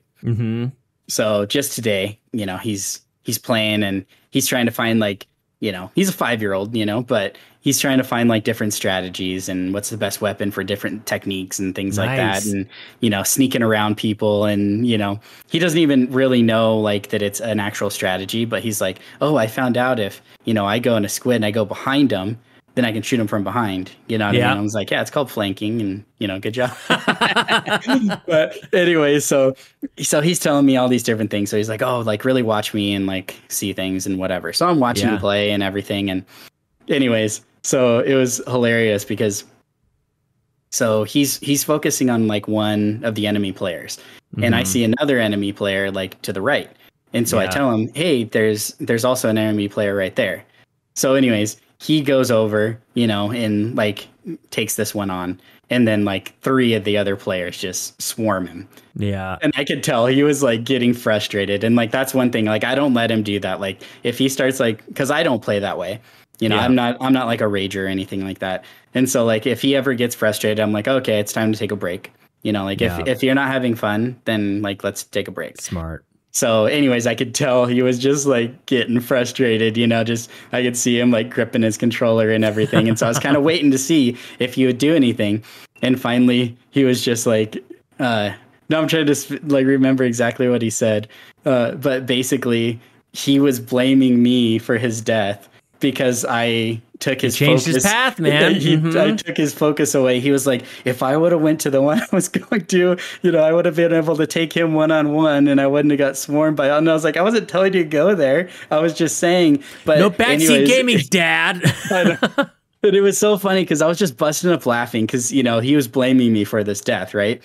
And then like the more I was thinking about it, I was just like, it goes back to our point that we were talking about is, you know, like, our kids are going to listen to what we say. You know, like, and so like the things that we say, but also, you know, the things we do, our actions are so huge. They're big time imitators of us. And I feel like that was like a moment, like, obviously it was just in a video game, but it's like, you know, when we can take their focus off of something and tell them to do something good, you know, then we can help avoid like basically the opposite of what I did for him. You know, I could have taken him away from like a possible bad situation in the future and guide him to a better one, you know, because, you know, while they're still young, they're still no moldable. Pressure. And no pressure, by the way. It's all our fault. Well, I love his playing Splatoon, man. Are you guys playing any other games together? Did you pick up Strikers? Oh, we haven't yet. Yeah, we definitely need to do that. I just snagged it. I'm going to bring it to Toronto Nice. Yeah, I think we've got like 45 minutes maybe that we can play some Strikers. It's like this tight, that's awesome. super tight schedule, but I'm pretty stoked about it. Yeah, man. Yeah. So but are you guys playing anything? Yeah. Besides that, his kind of big ones that we've been, so the other one is like, I love Star Wars. So I'm super big into Star Wars. So we have the Skywalker saga. And we only play that together, and he knows that. That's awesome. So, that's awesome. Like, he doesn't play without me. I don't play without him. So we're going through that when we have time, and a lot of like some of the older games he isn't really into, like Breath of the Wild's like too much for him. Yeah, he gets bored with it and things like that. But he does like building in like Lego World. He really likes that game. Nice. So, does that game work now? I thought it was like real broken. Oh, it's pretty bad, to be honest. But yeah, he's like, I think he loves Lego so much, like in person, that I feel like he enjoys doing it because there's like a connection between it. Yeah. And it's kind of funny, like he'll play that, maybe for like half an hour or something, and then he'll go play with his real Legos. And like he's even said it before. He's like, playing this makes me want to play with my Legos, and I was like, okay, great, go. Like go do it, like it's like Rock Band makes you want to play. Maybe learn to play real guitar. I don't know, man. I don't know if that ever happened for anybody. Maybe they were just satisfied just playing the game. Oh my gosh, man. Yeah. Well, it's been like amazing to just kind of dive in deep with you tonight, my friend. I've been looking forward to this for a long time, and I know, me too. Finally did it. Yeah, this has been great, man. Do you want to tell me? You very briefly mentioned your podcast. Let's chat about this. Let's chat about the idea as we close things out. Like, where did it come from? How did you finally like take the plunge and start it? And then, what is it about? Where can people find it? Yeah. So basically, what happened is I mostly play games with my son now. Which, because whenever I feel like there's time to play, he's obviously a kid and he's around, and so I take the advantage to play with him. But after the kids do go to sleep, which sometimes is very late, like we already mentioned earlier, I do have some buddies that I'll play games with at night. Usually it's like it's usually something like Warzone or Apex or something like that, 4-player game. Some free battle royale. Yeah, battle royales, things like that. I do love Destiny, but like all of my friends like left it for the most part. So like, where are you at in it? Where like did you raid Witch Queen? So I'm actually just getting back into it like hardcore. Oh, okay. I just assume everybody's like way beyond me. Anytime anybody else brings up Destiny, I'm like, well, obviously you're further along than I am. So like I'm like a Destiny 1 veteran, and like I was kind of thinking about this might have possibly been a way that I first came across you, because I came across Iron Lord podcast when there was only like 30, 40 people watching. So like, dude, you're an OG. Holy crap. That's a long time ago. So I was like a patron when there's only like a few patrons. So I won all the time. Oh, no. Nice. Yep. It was easy to win because there wasn't a ton, Yeah. And, like I was still back when they're like calling everybody's name out live and stuff. And then slowly there's so many that they had to like put it on the screen. And now it's just like unreal. Super chats only. And even then it's like leave it to the end. Yeah. Right. So anyways, but I was super into Destiny 1, like I rated on all 3 characters like multiple times challenges and all that type of stuff. And really it was a good time in life because Hezekiah was just born. So my wife would, be with the kid, be with Hezekiah like during the day. And I was in college actually. So I was going to like college and then working part-time at the bank. And then as soon as I'd get home, she would get rest and I would just hold him. But, babies don't do anything. So I would have him like just like on my chest and I'd just be raiding. So, like I had like 6 to 8 hours of Destiny every single night. Oh my God. And it was awesome. Like I ended up getting like kind of with this crew of dads from the UK. And so they were all just like stay-at-home dads, which was like awesome, which I wasn't, but like it was just cool because we all had like similar things. The hours lined up. Yeah. Yeah. And then like, they would also be like, oh, hold on, I have to change like the baby's diaper, or like, so everybody understood what was going on. Or like, oh, baby crying. Like everybody knew it wasn't like a weird thing. Right. Yeah. So anyways, yeah, that was pretty cool. And then when I got to meet like Lord Cognito was like the first person I really like got to, chat with back and forth. And so he was like, well, man, we got a, Iron Lord podcast clan. Like, let's get you in here. And so anyways, like, so that was awesome. Got to be with them and everything. And I pretty much played until like little after like Forsaken, I'd say. So after like Destiny 2 came out, I kind of fell off. That's when a lot of my friends like fell off. And like we had talked about before, like I'm not a negative person, like ever. So like I'm not a type that's gonna be like, oh, this game's trash, I hate this game. Yeah, Bungie hates the community. Yeah, and whatever. So like I was just like, I still enjoy the game, and so I'm gonna play it. And people are all like raging and like, deleting it and yeah, like sawing their PlayStations in half. Yeah. Did you see that? The guy I did see that, the Spider-Man one. God. I checked, man. Like that's the PS4 Pro that I have, and that thing is worth some dollars, dude. Like that thing it's retaining its value. So I don't know what that guy was thinking, but in any case. But anyways, yeah. So I took a break for a while, and I say a break like I just wasn't hardcore doing it for quite a while, and then I think it was really, I think like when Beyond Light came out, I got like the DLC, played through it, and I started kind of getting back into it. But once again, I didn't have like a good raid party, so I didn't get like the full experience. Then I kind of took a break till Witch Queen. I got that, and I'm like on the very last mission of the campaign of Witch Queen, and I'm like starting to have fun again doing it.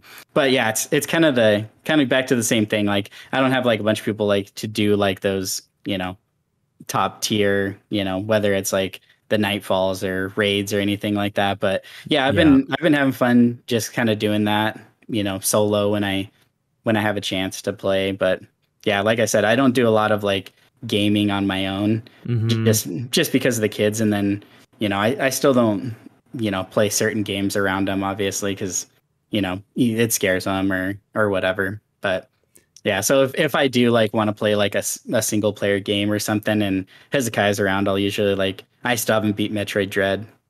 So oh my gosh, dude!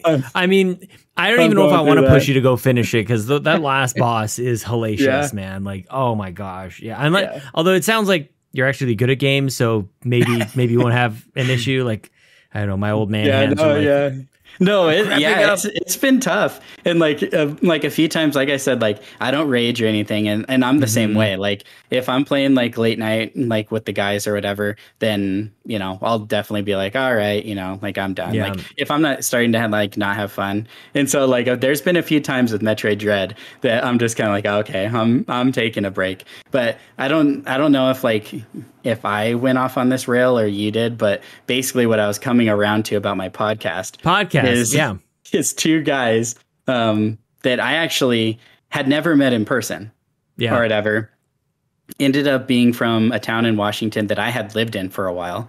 So one of those crazy connections, right? And I still have like friends there. So anyways, we had just like met up and we'd play games at night and stuff like that. And actually last time when we were coming home from Hawaii, we flew there and we got to meet them in real life, my wife and I and the kids. And so that was super awesome. That's awesome. Yeah, to get to meet them and everything. But anyway, special, dude. It really is. It's unreal. Yeah. And I think like people think it's like, if people aren't in this space, they think that's like a crazy, crazy thing. But of course, but like I was telling my wife, like I would totally fly to Canada to like meet your family.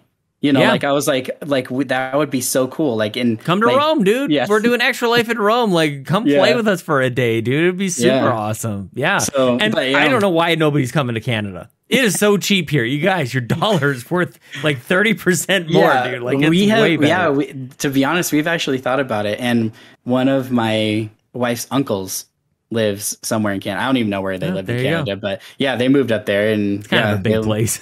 Yeah, it could be anywhere, to be honest. I don't know, but that's anyways, what Ryan would say. It could be anywhere.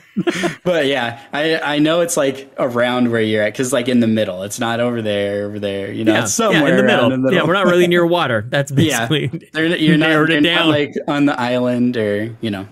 No. But anyways, yeah. So while we were playing, we found out that they're two fleshly brothers, I should have said.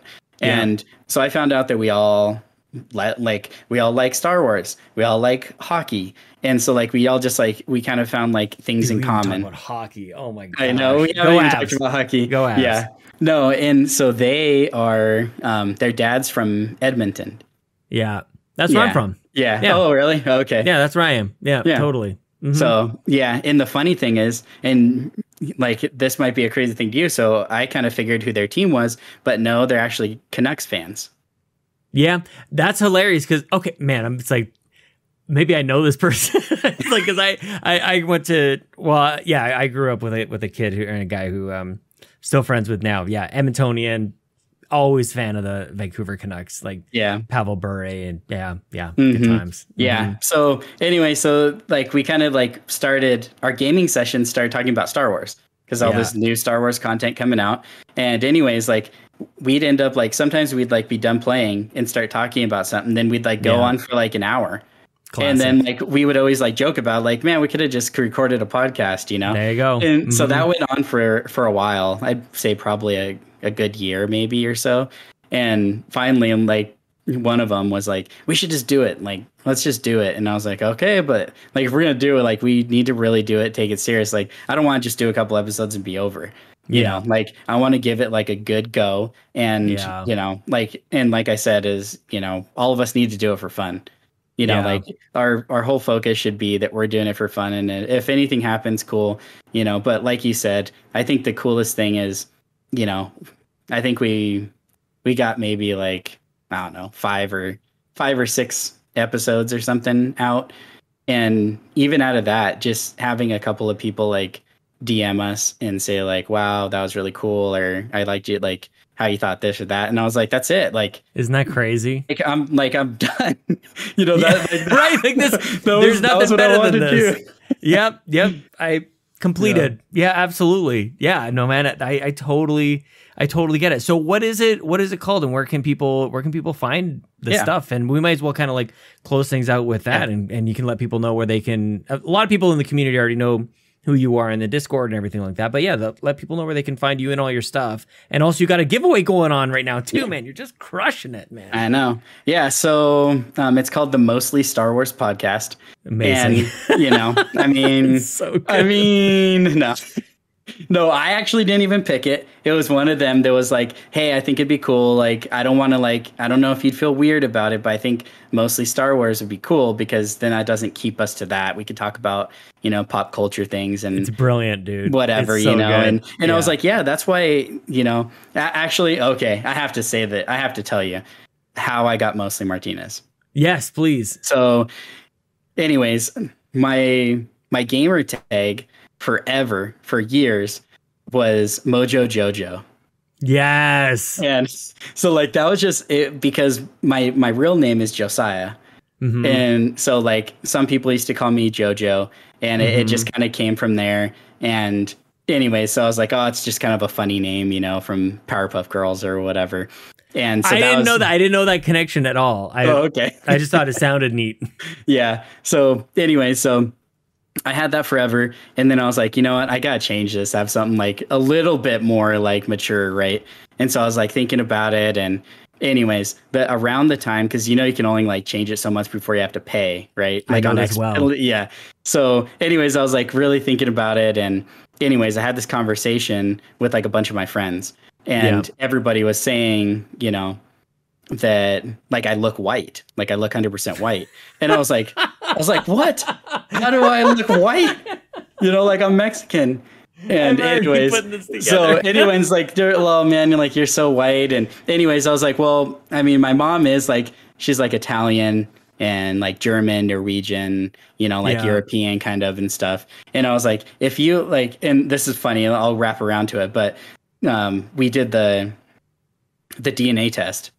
And so now I have proof of this. But anyways, so like we were just kind of joking about it, and somehow in the midst of it, maybe there's a few drinks involved, but by the end of it, I'm yelling, "I'm Mostly Martinez." That is hilarious, dude. Anyways, from that, it just kind of became a joke, that, because my mom's last name is actually like Irish. So her family name is O'Lucy, like full on Irish, right? So instead of that, like I'm Mostly Martinez. So dude, it kind of came from that. We had the DNA test. Like I'm more Latin than anything else. So, I'm definitely Mostly Martinez.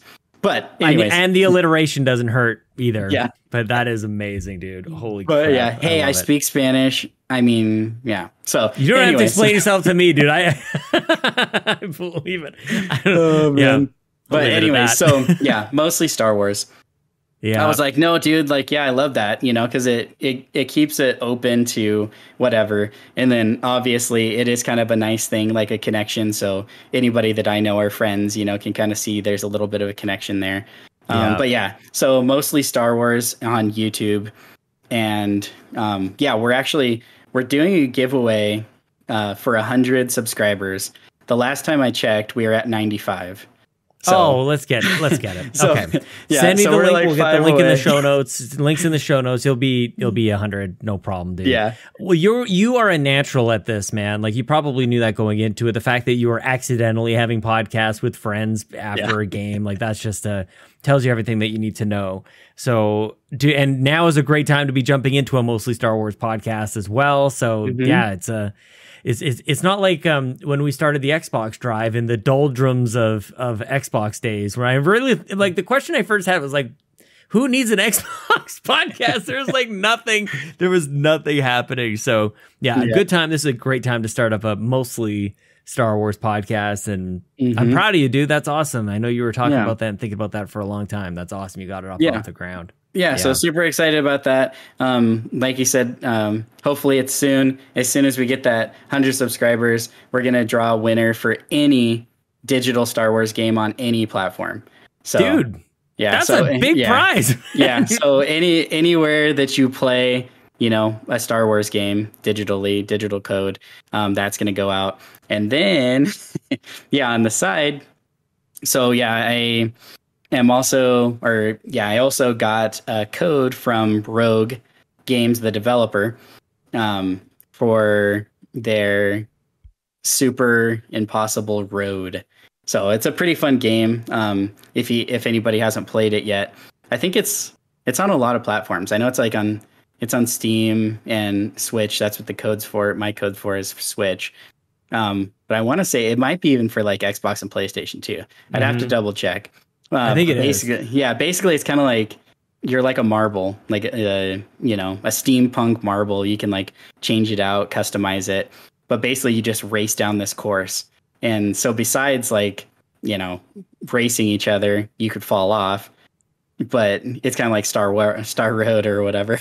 But you could also use that to your advantage, because you could fall off the edge, and as long as you land on a piece of this winding road before like 10 seconds or something, you can keep going.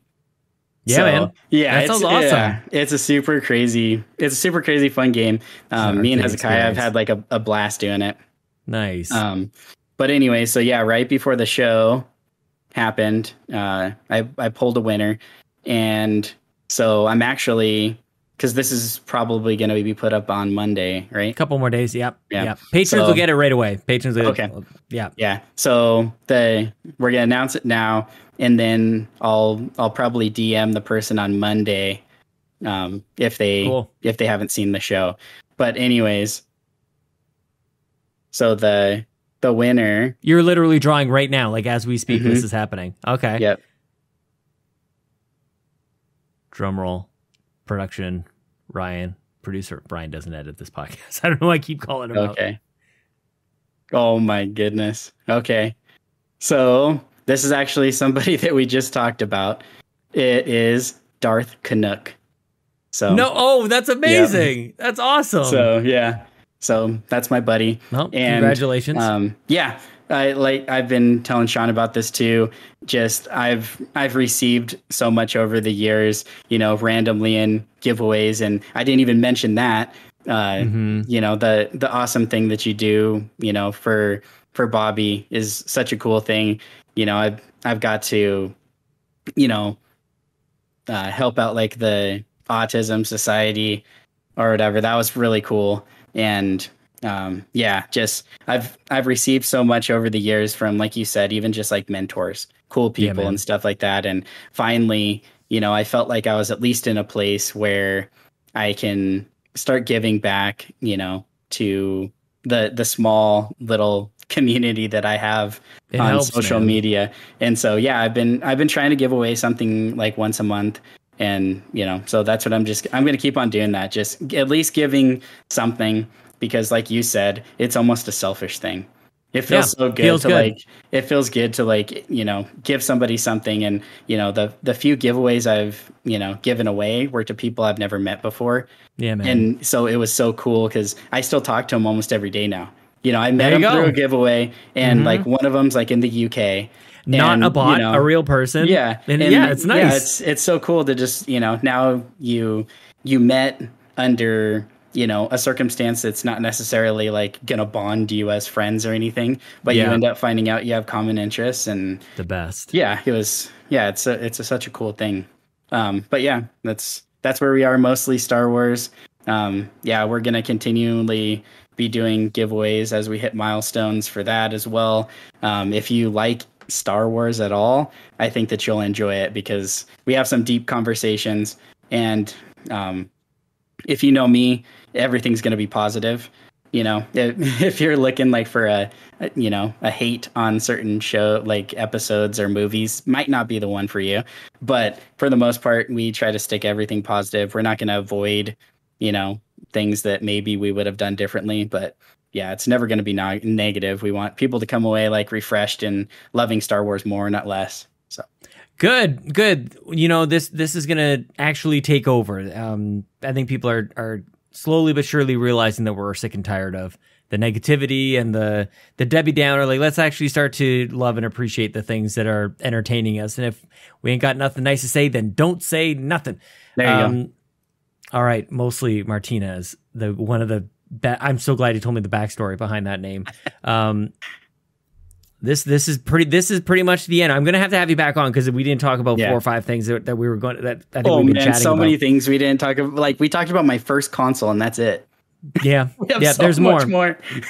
We'll have to have you back for sure. I want to say thank you so much for all of your support, and just being a kind person to chat with tonight, man. You've really just lifted my spirits tonight, and yeah, I appreciate you, and we're definitely going to have you back on as soon as possible, my friend. Yeah, I super appreciate you inviting me on, letting me be on and talk to you in front of all of your friends. That's a big deal for me, and like I had said before, you're actually such a huge role model for me. You're such a great dad, husband. You're like, I could go on, and I can gush about you, but yeah, we'll leave that for another time.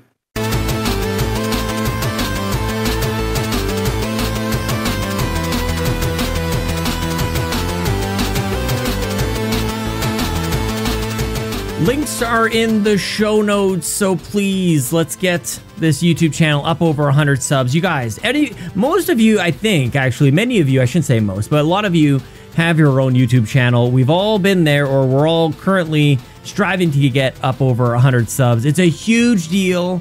Getting that / custom URL at youtube.com / whatever you want to have. It's a big deal. So I know in very short order, we'll get this crew up over 100 subs at YouTube. What a wonderful conversation, and you guys know me. I don't like compliments, but and mostly Martinez. I think you know this as well. But I did enjoy revisiting that one night, that fateful night with the Jenga tower kit. That was very sweet. And I have to be honest, I was a little worried that he was going to bring up a moment. He's like, "You will remember this." I'm like, I hope so. Because you create a lot of content, and there's a lot of stuff out there. And I was hopeful that I would actually remember. But yes, a very fond memory there. Usually you guys. We end the show with a clip of Bobby Paul's. And this week we're actually going to just do, we're going to go back to old school. We're going to do Jason from, or I don't even know, whoever, Jason's dad, Jason's delinquent father who lost Jason from Heavy Rain. This is a clip that I used to do on the show for many, many years. Josh Stapleton has been sending me wonderful clips of Bobby Paul's, the Nintendo guru. And you know what? I would love to go snag that and record it. It's just an extra step that it's, like I said, it's about 11:05 now at night. Yeah, I gotta get to bed. I gotta get this up. I gotta publish this to the Patreon, send it all over to Ryan so he can get it up to YouTube and everything. So I'm just gonna end it here. But please, guys, get these guys up over 100 subs. That'd be great. And also, everybody, all of our ultimate patrons, go click the links if they haven't already. And I hope that everybody's enjoying. What is it? Mario Strikers is just right over here. I just picked it up. So, man, I have like way too much that I want to do in Toronto, and I am not there for nearly long enough, but I'm really looking forward to it. I'm so glad that you guys were here. You can follow me on Twitter at Sean Capri, Sean like Connor, Capri like the pants. Leave a comment on youtube.com/Carpool Gaming at the video, and just be kind to one another. This was great. I'm so glad you guys are here, and I'll talk to you next week. Okay, bye. Bye. Jason! Jason! Jason! Jason! Sean! Sean! Sean! Sean, where are you? Jason! Jason! Jason! Sean! Sean! Sean! Sean! Sean! Jason! Jason! Jason! Jason!